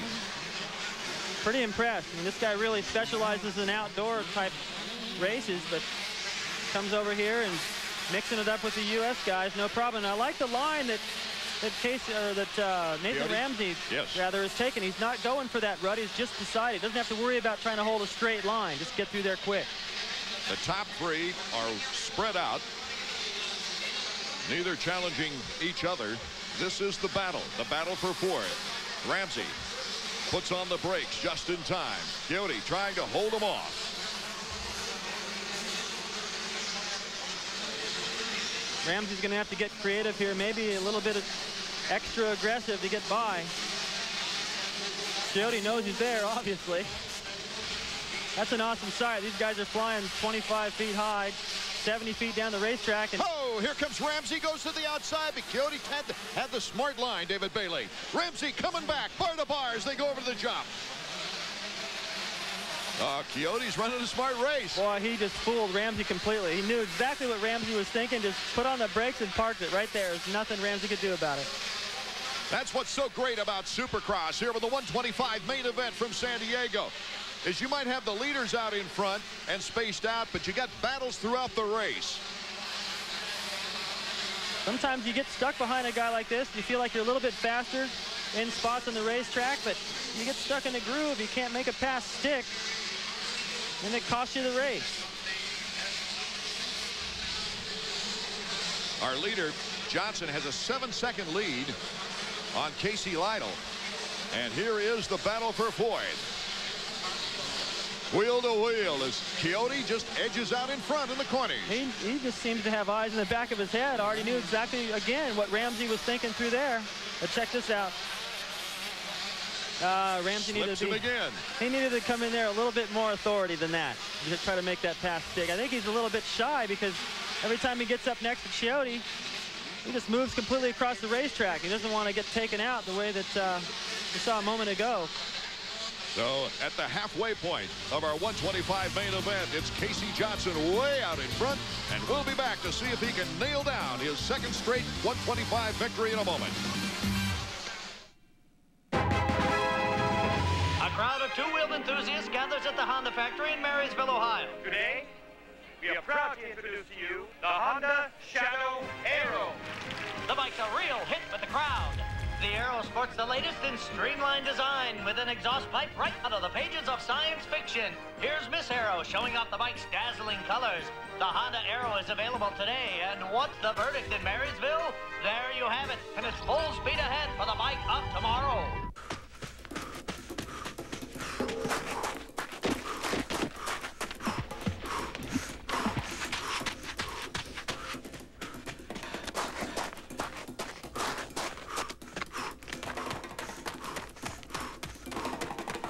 Out here, you don't worry about running out of gas. You worry about running out of dirt. A great tradition reborn on ESPN2, Friday Night Fights. This week live from Foxwoods Casino, Rosenblatt takes on Davis. Plus, part 4 of the Mike Tyson retrospective. Friday Night Fights, Friday at 9 on ESPN2. Welcome back to Qualcomm Stadium in San Diego, the home of the Padres, Chargers, and now Pace Supercross. 125 action. Casey Johnson is the leader here with the 125 main event, but the battle for fourth is continuous. 109. Coyote out of Italy, the 125 FIM GP Motocross World Champion, holding off Nathan Ramsey of Pro Circuit. And part of what's hard about figuring out how to get around Coyote for Ramsey is the fact that he's from Europe. They haven't had a chance to race against each other very much, but after this race, we'll certainly know what to expect. It looks like it's going to stick right there. Ramsey making the move into fourth. Well, now Coyote can learn a lot. Here's our leader, and the Honda stopwatch is out as Casey Johnson goes flying through the roofs. You get a pretty good idea of the lead he's got over his teammate Lytle, who's starting to get some pressure now from Viejo. And look at Ramsey. Pulled away from Coyote a little bit, but Coyote's hanging on. That whole group is tightened up, so we may see real good competition going into the final few laps here. 4 laps to go. Less than 4 laps to go.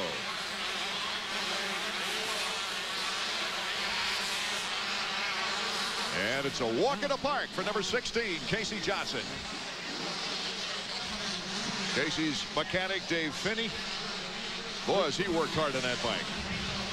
Casey doesn't even look like he's working hard at all. Just making this look easy. Over the triple on the far side.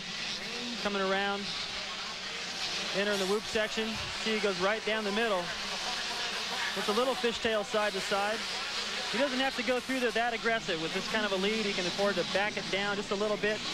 Make sure he gets everything done smooth. Now we've got a 3-way battle for second place. Number 33, Casey Lytle, currently holding down the position. But look out behind him. Viejo loses a spot, then regains it from Nathan Ramsey.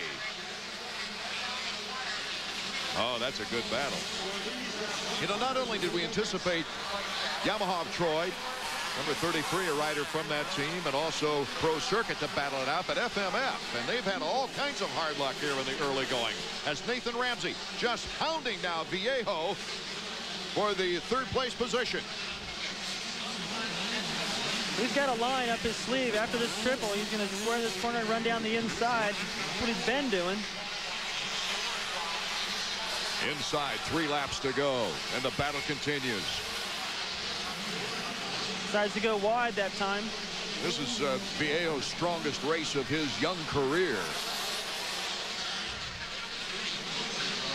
And they're both right on within striking distance of Lytle. Almost scraping right there in the corner. 2 laps to go in our 125 main second round action. Well, when I look at Ramsey's position right here, he's got so much to gain. He can go from 4th to 2nd here at the very end of the race if he makes good decisions.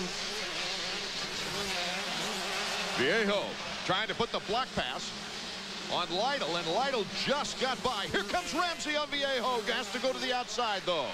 Coyote is behind this bunch. A lot of pressure on Lytle right now.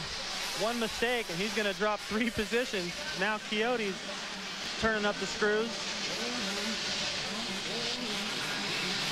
Viejo just can't get quite the stick, and Viejo goes down in the whoops. Bad break for the young Mexican. He gave it all he had. He certainly did. If you're going to make a mistake, you want to make it trying as hard as you can, not some stupid mistake. White flag is out. Casey Johnson way past the finish line jump, and Lytle is holding on desperately. Nathan Ramsey barking at the door with Coyote ready if anybody makes a mistake in front of him. FMF riders Chris Gassler broke both heels in practice. That's why he's not here. He won't be back till maybe right at the end of the season. Here's Nathan Ramsey trying to put the pressure on number 33, Casey Lytle. Well, he could really put a dent in the confidence of this Yamaha of Troy team going 2 weeks in a row. If they can get that done, boy, they're just going to roll through this series. Our leaders and his mechanic with smiles on the mechanic's face. The checkers for Casey Johnson. 2 for 2. Here's the battle for second place. Casey Lytle once again. The same order on the podium for the 1st and 2nd positions, but Nathan Ramsey has nailed down his first podium of the year.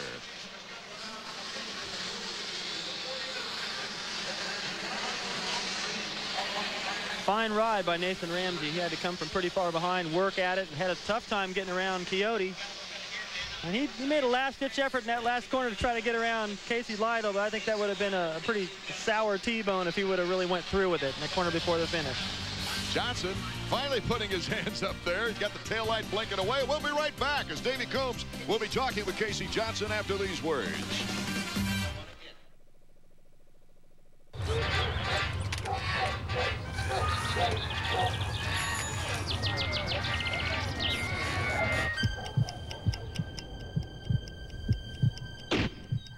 Suzuki has completely restyled the Katana 600 and 750, from their dual halogen headlights to their 4-into-1 stainless steel exhausts.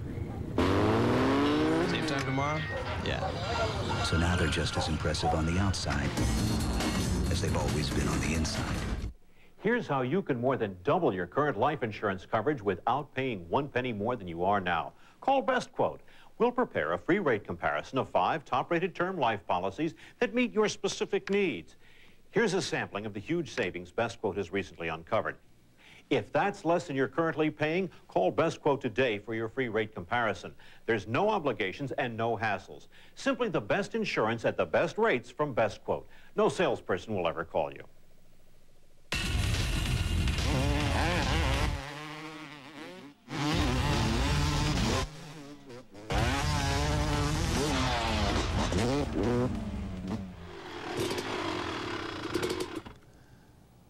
Hey. I never want to see you again. Wait, where are you going? Aren't you bummed? She took my favorite jersey. Do you need a Visa credit card? If you can say yes to these minimum requirements, we'll say yes to you. This is a special opportunity to get an unsecured Visa credit card with no security deposit required, even if you've been turned down before and regardless of your past credit history. Almost everyone will be approved for this Visa credit card, so call now. Repeat, if you can say yes to these minimum requirements, we'll say yes to you. Say yes to this limited no-risk offer for an unsecured Visa credit card from Cross Country Bank. Call this toll-free number now.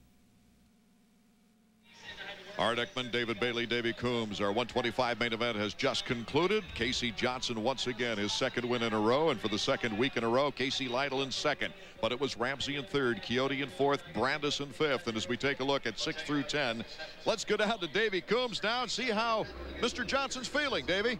I tell you, Casey, you're impressing a lot of people. We saw you roll in here today at the Acura NSX. You already look like a rock star, but you got 2 wins in a row, man, and those are real numbers.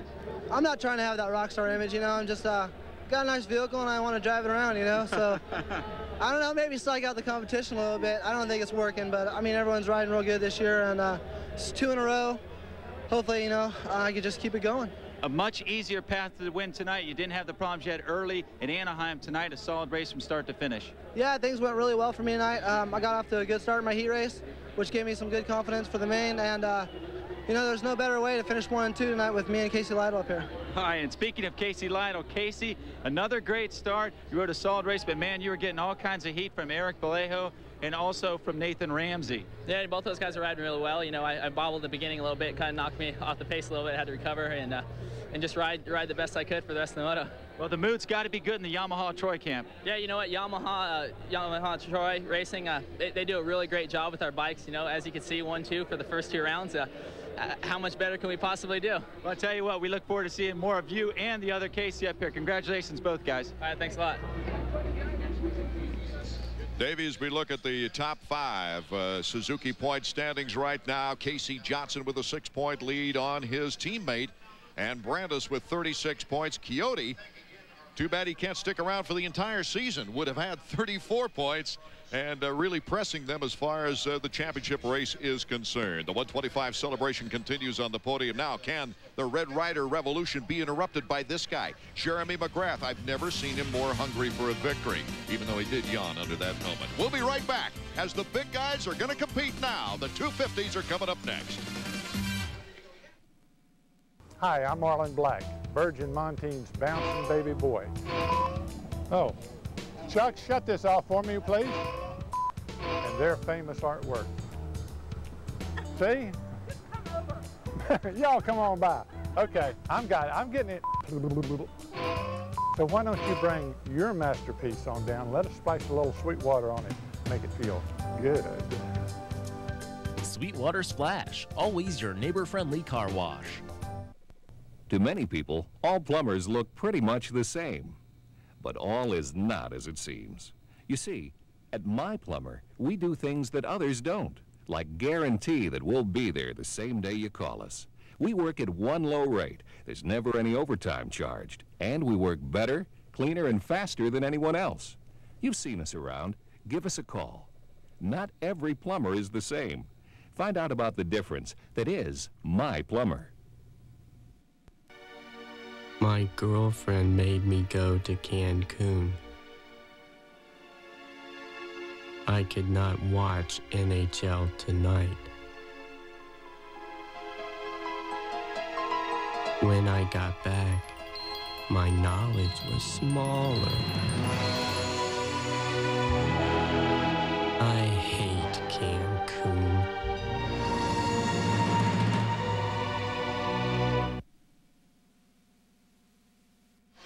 A capacity crowd here at Qualcomm Stadium in San Diego as we're getting set for our 250 main event. Ricky Carmichael, so impressive in his heat performances, David Bailey. I think that was very significant in his young 250 career to go out there and have the winningest rider of all time, McGrath, actually catch right up to him and then didn't even seem fazed by it. He actually pulled away a little bit. And again, like I said, that could have been by design on Jeremy's part, not to tip his hand.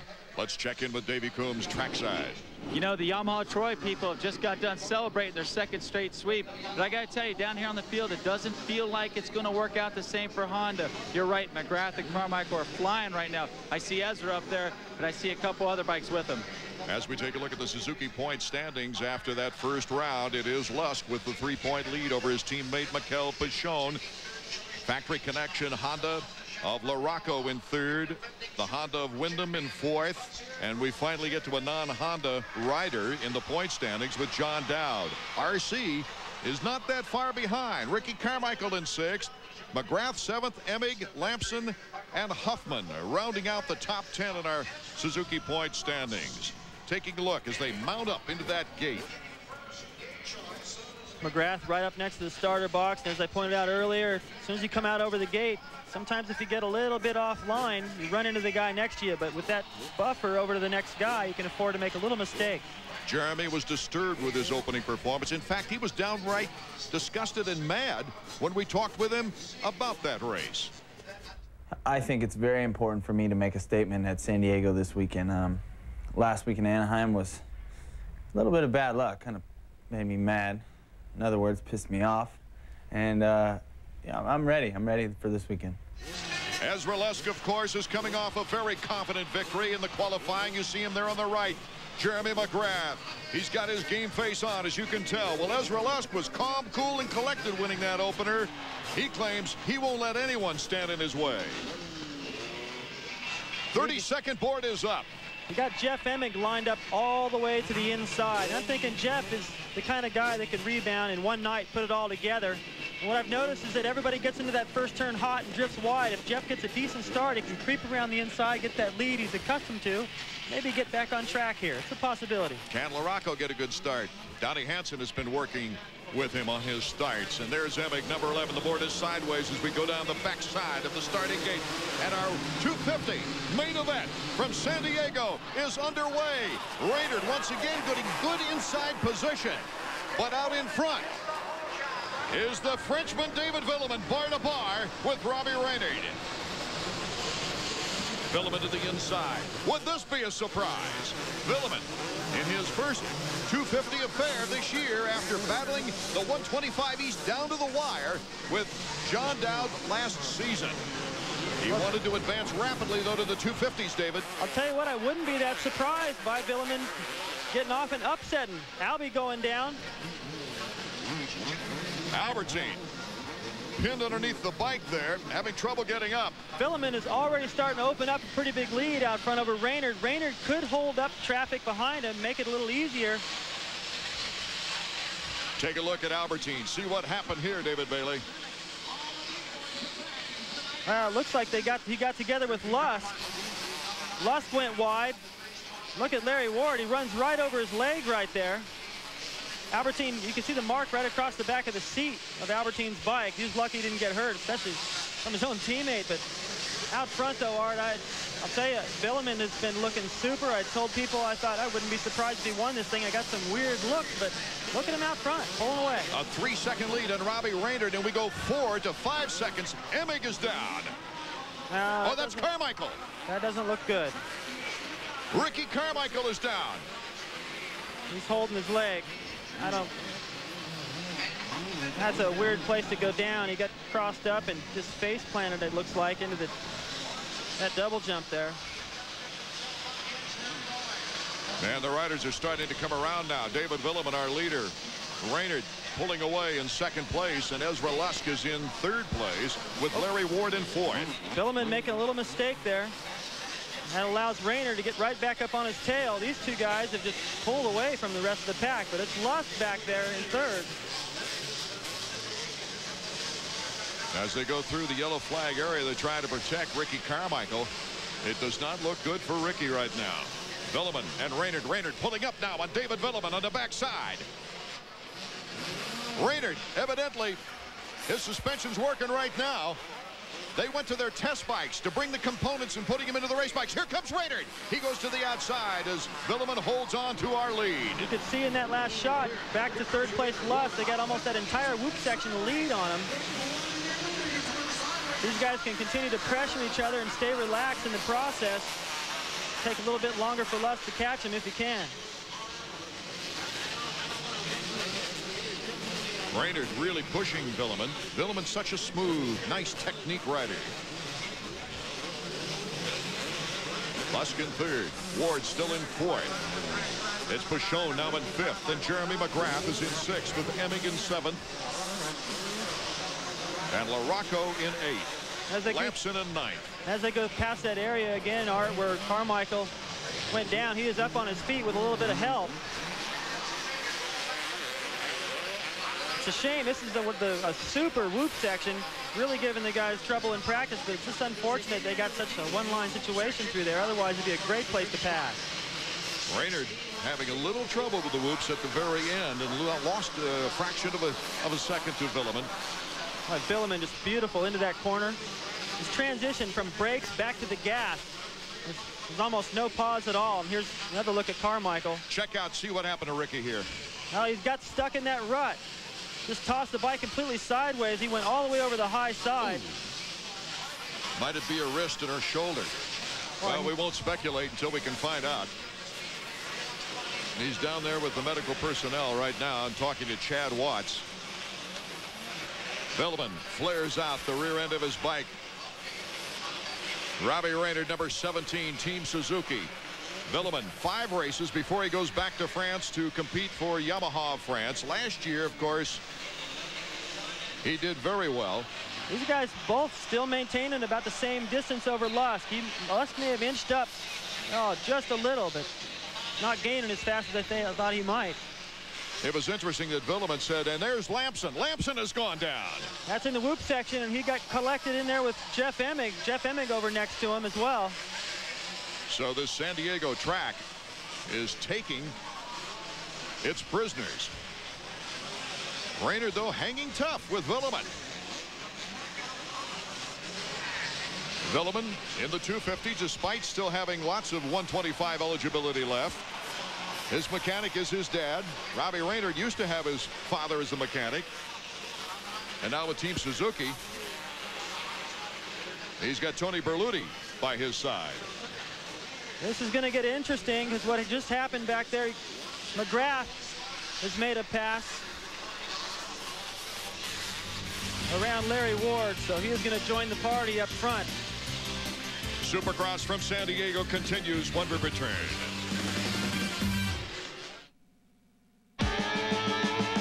Line up every ATV Honda has ever built, and they would stretch from our factory in Ohio to the deserts of California. But in 28 years, we've never built one like this. The first ATV with ESP, push-button electric shift program, full digital display, and the most powerful engine we've ever put in an ATV. The Honda Foreman ES. We've just added something new to a very long line. This simple-looking device is the key to discovering your hidden potential. Introducing the Bowflex Power Pro. Bowflex uses patented power rod resistance to give you an incredibly smooth, natural feel for over 60 different health club quality exercises. It's time to get the results you want with no money down and payments as low as $33 a month. Call right now for your free video and brochure and discover the look you've always wanted with the Bowflex Power Pro.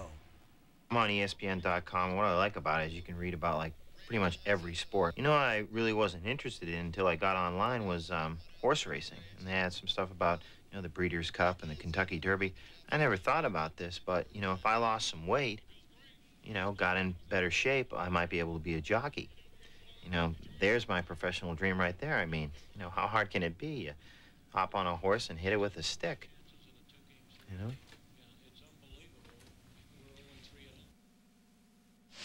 Welcome back to San Diego. As Villeman is out in front, we're taking a look at the defending champion, Jeremy McGrath. McGrath is currently in 5th spot and trying to chase down Mikel Pichon. McGrath just riding through the section right there where he made the pass the lap before on Larry Ward. Now you see Lusk just inching up ever so slightly, but not gaining as much as he really needs to. I think later in the race, Lusk is really confident in his training and his focus out there. To stay concentrated, your concentration has to be perfect for 20 laps, not 15. What a comeback ride for both these young riders. Villeman was 13th in Anaheim. He got into the main event barely with a 5th in the semifinal round. And of course, Reynard, as we told you before, after an impressive heat performance where he got a whole shot, he ended up 19th. One of only 2 riders being lapped in the opener. One thing about Villeman too is he's pretty solid. I don't recall seeing him get out front and make big mistakes. He gets out there and just gets in a groove. What I like about his style is it's a little bit unorthodox, but he knows he's in control. He's bringing that bike around the track with him. He puts a lot of extra style into it. He knows he's in control. He's having fun out there. He's staying loose. On the stopwatch, you get an idea as to the interval of these riders as Larry Ward goes through the picture. Mike LaRocco. Number 44, of course, is Tortelli, and this is his final finest finish, if he should hold this position. Of the season, that is. Of course, he won the opener last year. That gap's still staying the same, Art. Pichon still holding off McGrath. McGrath looking for the avenue. Now he's within striking position of Pichon. If he can hold this. Here's a pass for the lead. Robbie Reynard and Villeman. Oh my goodness, the crowd now is on their feet. Reynard almost skidded out. Well, now these guys start playing the slow race into the corner, trying to protect their lines, and look what's happened. Ezra Lusk is right there. So Ezra Lusk, the points leader. He won the opening round. Look at the mechanics trying to encourage their riders. And to make it even better, just behind these guys, McGrath has made the pass on Pichon, so see, he creeps into the picture. Jeremy McGrath in 4th, and he's not that far away from David Villeman. If I were McGrath, I would make sure that whatever Lusk did, I followed. If Lusk gets around these 2 guys, and McGrath takes too long getting around him, he's got win number 2 in the bank. 11 laps to go, and McGrath is 5 seconds behind the leader. Reynard, number 17 in 2nd. Lusk looking for the opportunity, puts the block pass on, but Reynard slips through as they go into the whoops. This is where the experience of McGrath may pay off. This is a great race. A wonderful track, actually. And here it goes.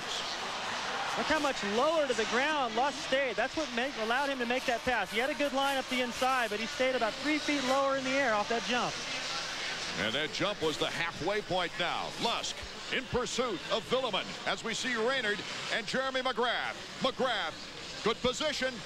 Can he get the torque out of that corner? Reynard. Oh, that 250 Suzuki program paid off at that time. Watch McGrath down this straightaway on the inside. This is where he passed Larry Ward. Triples into that. Reynard's doing the same thing, and he's doing pretty close to the inside, so I don't think he's going to have an opportunity right there. Okay, our leaders now are going to start to get into the lappers. Oh, Jeremy McGrath makes the move on Reynard, and he's only got Lusk and Villeman in front of him. And you know what? You can hear that when you're out there. You can hear the crowd get into it. Lusk knows something just happened behind him, and I'm pretty sure he knows exactly what happened. Villeman, Lusk, McGrath, Reynard, Pichon. That is the top 4. The top 5.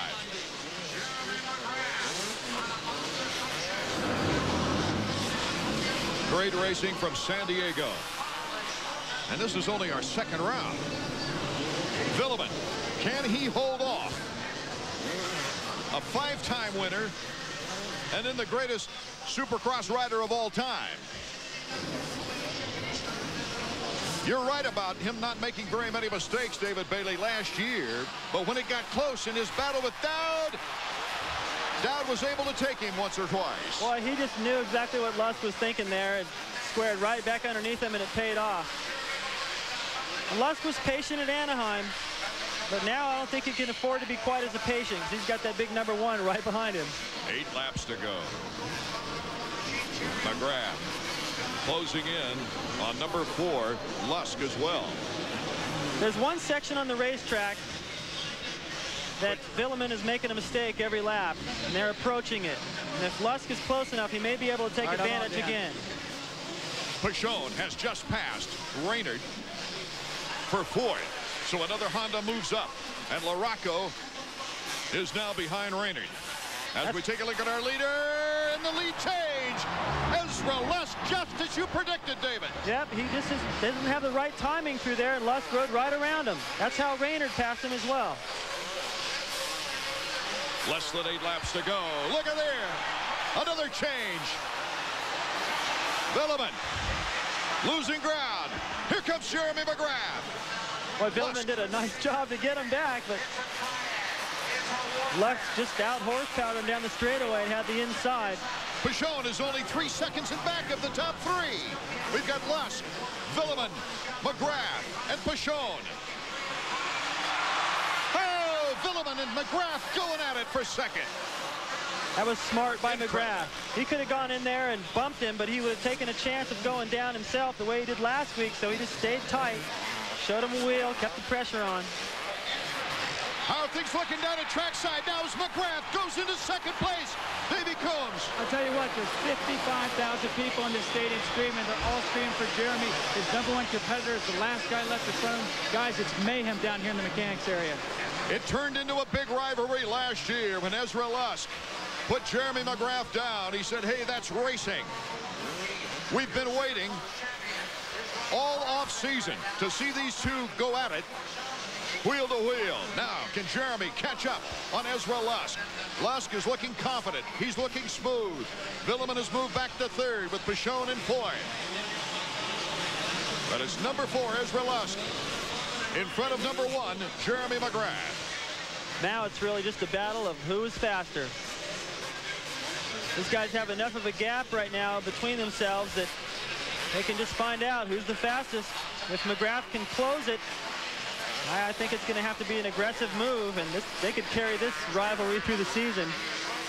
Wouldn't that be something? Yeah, I expected Jeremy to rebound after Anaheim.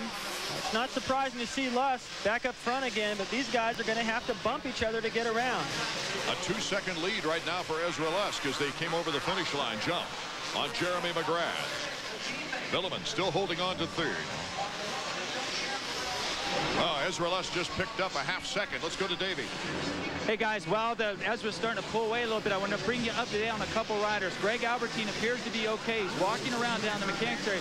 As for Ricky Carmichael, he took a huge gash out of his leg. It doesn't look like anything's broke, but the Kawasaki guys tell me he is cut. We'll see how that turns out after the race. Now, he swung around weird, just got like corkscrewed into the ground. I think he may have caught the foot peg on the way down as that bike was laid on its side. That's unfortunate because he was definitely up front. And if Carmichael was out there still, this would be a 3-way battle, I'm sure of it. Ezra Lusk is in command. And there you see 4 laps to go as they go over the finish line jump. This is crunch time. Dig on the pit board. Randy Lawrence, Jeremy McGrath's mechanic. Jeremy McGrath trying to reach back. These guys are coming around to lap Jeff Emick, who went down with Lamson in the whoops earlier. A couple years ago, Emick winning the Supercross title, now a lap down, just about.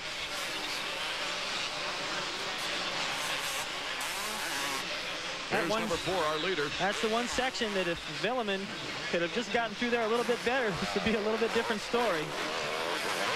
10 podiums last year for Ezra Lusk.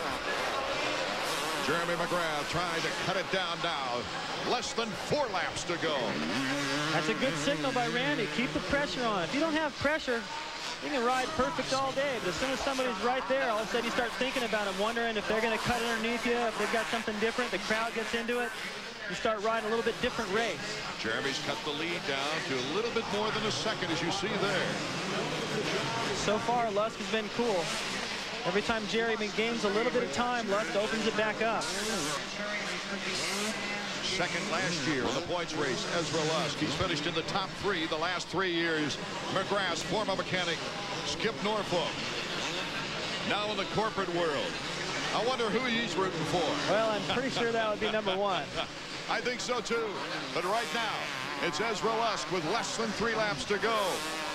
This is an interesting section right here. Their lines completely cross. So if Jeremy can creep up, catch Lusk by surprise, get a better drive through that whoop section, drop to that inside, we could see a pass. That's the only place I see that Jeremy really has an opportunity. Everywhere else, Lusk is just too solid. It has been an outstanding ride for David Villeman, number 934 in 3rd place. Behind him is Pachon, and we've got Larocco behind him. So 4 Hondas in the top 6. Tortelli is also coming up. A lot of red up front. And Villeman has been pretty steady. Pretty hard to expect this kid that's only riding some of the 250 rounds his first year to get up there and hold off Lusk and McGrath, but doing a fine job. The battle for 3rd is on. Pachon, number 5, trying to put pressure. Here's number 3, cutting to the inside, Larocco. That's the line I was talking about that McGrath is using. He's going to the inside every time the same way as Larocco. White flag. Final lap. Can Ezra Lusk hold on for his 2nd consecutive victory? It won't be the first time in his career he's had back-to-back victories. He did that last year. They're approaching some lap traffic. It's Pedro Jeff Gonzalez. Pedro Gonzalez and Jeff Emming. Lusk, how will he play it? The Kawasaki's are in front of him. Jeremy McGrath is behind him, making time. This is his last opportunity. Ezra Lusk. With the lappers in front of him. Does he pick the right line? McGrath trying to go inside. Lusk the checkers. McGrath a much improved 2nd round. He's hanging in there points-wise. And number 3, Larocco, a tremendous effort and terrific move to get a 3rd place for the 2nd time in a row. Jeff Stanton goes over to Ezra Lusk. Along with there's Mike Larocco coming into view. The congratulations to Ezra, as it looks like he was holding his shoulder a bit there. Look at Randy Lawrence going over to Mike Gosler. The mechanics, just as competitive and just as much sportsmanship. I think they just enjoyed the race. It'll be interesting to find out the condition of his shoulder and when that happened during the race, because it was flawless with the pressure of McGrath behind him. He had to dig deep for that one. Davey Coombs will certainly find out as he's making his way to the podium. Jeremy McGrath touring the course. Thousands of fans here came to see him, and he's going around to say thank you. We'll be right back to San Diego to hit the podium in just a moment.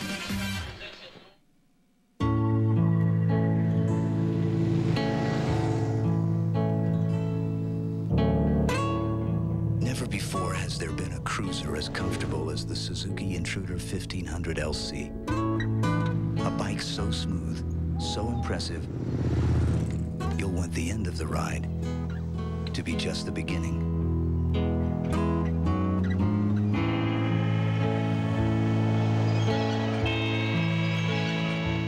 Golf Digest presents 50 ways to lower your score. To get greater distance, turn your right foot out. For a better backswing, don't slide. Turn your hips instead. Now, lower your score, drive longer, hit straighter, and play your best golf ever with the 50 new stroke-saving tips in every Golf Digest. Call now for your risk-free trial issue.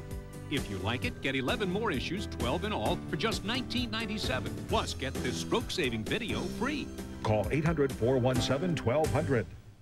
It's NHL All-Star Saturday, where North America takes on the rest of the world in a test of speed, power, timing, and accuracy. The NHL Super Skills Competition plus the Heroes of Hockey on NHL All-Star Saturday, tonight at 7 on ESPN.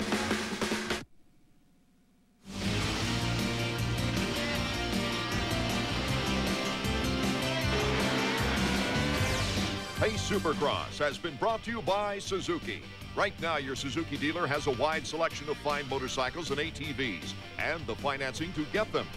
And by Honda, inventor of all-terrain vehicles. Honda, best on earth. We're back in San Diego after a wild and woolly 250 main event, David Bailey. So take another look at what happened. You see Ezra nursing his shoulder. Well, Albertine is clear up in the air, number 8. You see him as he's coming down. He comes down right on the edge of Ezra Lust's shoulder. Ezra Lust is actually going up to double these jumps into the corner. And you see right there, boom, contact on his shoulder. That's what causes Ezra Lust to go out and overshoot the corner. Albertine goes down. Larry Ward has nowhere to go but right over Albertine, his teammate. Tries to lift it up to wheelie over and had nowhere to go. Amazing as we take a look now at the top 10 results. Our Suzuki top 10 results. Ezra Lusk, his second win in a row. McGrath moving up to second place. LaRocco in third. Villeman in fourth. And Pichon in fifth. With Tortelli in sixth. The Honda Revolution continues with 4 of the top 6 positions. Let's go down now to Davey Coombs. Okay, thanks. I'm down here with Ezra Lusk. Ezra, first of all, congratulations. But, man, you don't look happy. Tell me what's wrong with your back. Well, I guess one of the riders, I guess it was Albie, committed to the triple back in the back, and I cut it off to try to get by somebody, and it landed right on my back. All I felt was tires and frames, and I didn't know what I was going to do. I was in so much pain. I think RC passed me, and I can't believe I finished the race. After that, you got back up. You rode a very smart race. You had Jeremy McGrath coming up behind you. You had Villeman and Reynard in front of you. You rode it safe, you rode it smart, and you came out with a win. Yeah, you know, I got to thank Team Honda and Dunlop and Edney Shoes and all these guys. Fox are really putting effort in this year and just making the bikes awesome. Hey, can we take a look at that back? Yeah, I think it's just my shoulder blade up here is a little swollen. I don't know about too many scratches. Well, don't worry about it. I don't want you. I can't even pull it up. You're going to have to pull it up if you want to see my back. Okay, well, while we're talking, let's sit around here and talk to the second place rider. Jeremy, I tell you what, you had a good race going, but that start killed you. Yeah, I kind of got closed out on the start. I had a little bit of a bad jump there, and my Yamaha's working great. It's just I'm getting a lot of traction and having trouble holding it down, and I got kind of closed off. Up at the end, you moved your way up through the field. Again, it was a real methodical ride. 3 laps to go. You had Lusk right in your sights, but it seemed like you just couldn't get close enough. Yeah, Ezra picked up the pace once I got in second and he got in the lead. And then I got closed in on him, was kind of stayed the same for a while, and then tried to get close to the end. But, you know, I was kind of trying to be patient, too, because I need to get the ball rolling. Anaheim, I finished 7th. It wasn't that good. I need to get some confidence going in my head, and I was strong the 20 laps, right on his tail, and, you know, he's got the confidence from last week, so I'm trying to build some. I'll be all right. I'm just starting to get going now. Maybe we'll see a rematch of your great race in Phoenix next week.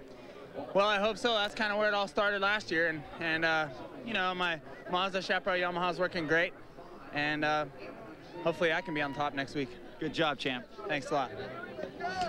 As we take a look at the Suzuki point standings now, Ezra Lusk the perfect 50 points. LaRocco moving up past Pichon after his fine third-place performance with 40 points. Pichon at 38, and Jeremy McGrath not that far behind David Bailey with 36. Like he said, playing it smart, trying to build some confidence, get some points on the board. You know, it's only 3 points difference right here tonight, and Lusk had the ball rolling, and Jeremy might have had to take some chances that could have cost him some points to try to take over the lead, so he played it smart. That's how he's won titles. Next week, from Phoenix, Arizona, it'll be Sunday the 31st at 4 p.m. Eastern Time for round number 3 of Pace Supercross. Art Ekman along with David Bailey, Davey Coombs. Happy you could join us for our Supercross action here on ESPN2.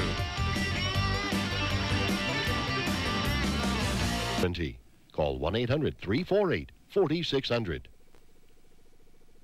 They're back, and so are we. The NBA tonight gets it all started Tuesday at midnight Eastern. Which team will rise to the top? Well, it could depend on all those old faces and new places, and we'll bring you up to date. Join us again on Wednesday at 2 a.m. Eastern for team-by-team analysis of the Western Conference. Then again on Thursday for a preview of the wide-open Eastern Conference. We'll put your opening night thirst Friday with a full slate of highlights and analysis. So join me, Jason Jackson, Andre Aldridge, Fred Carter, and company for another great season of the NBA tonight, only on the Deuce. And thanks for joining us for this special edition of ESPN News on ESPN2. My name is Michael Kim. If you'd like us to be available 24 hours a day, call your local cable operator, DirecTV, the Dish Network, or Primestar. This has been a presentation of ESPN, the worldwide leader in sports. For more, log on to ESPN.com, a part of the Go Network. Go.com. Jeremy McGrath leads wire-to-wire in Arizona and takes over the Supercross points lead. Just how expensive is it to go road racing these days? We'll tell you just how much it costs to be fast. And Destry rides again to victory in the AMA Hare and Hound season opener in the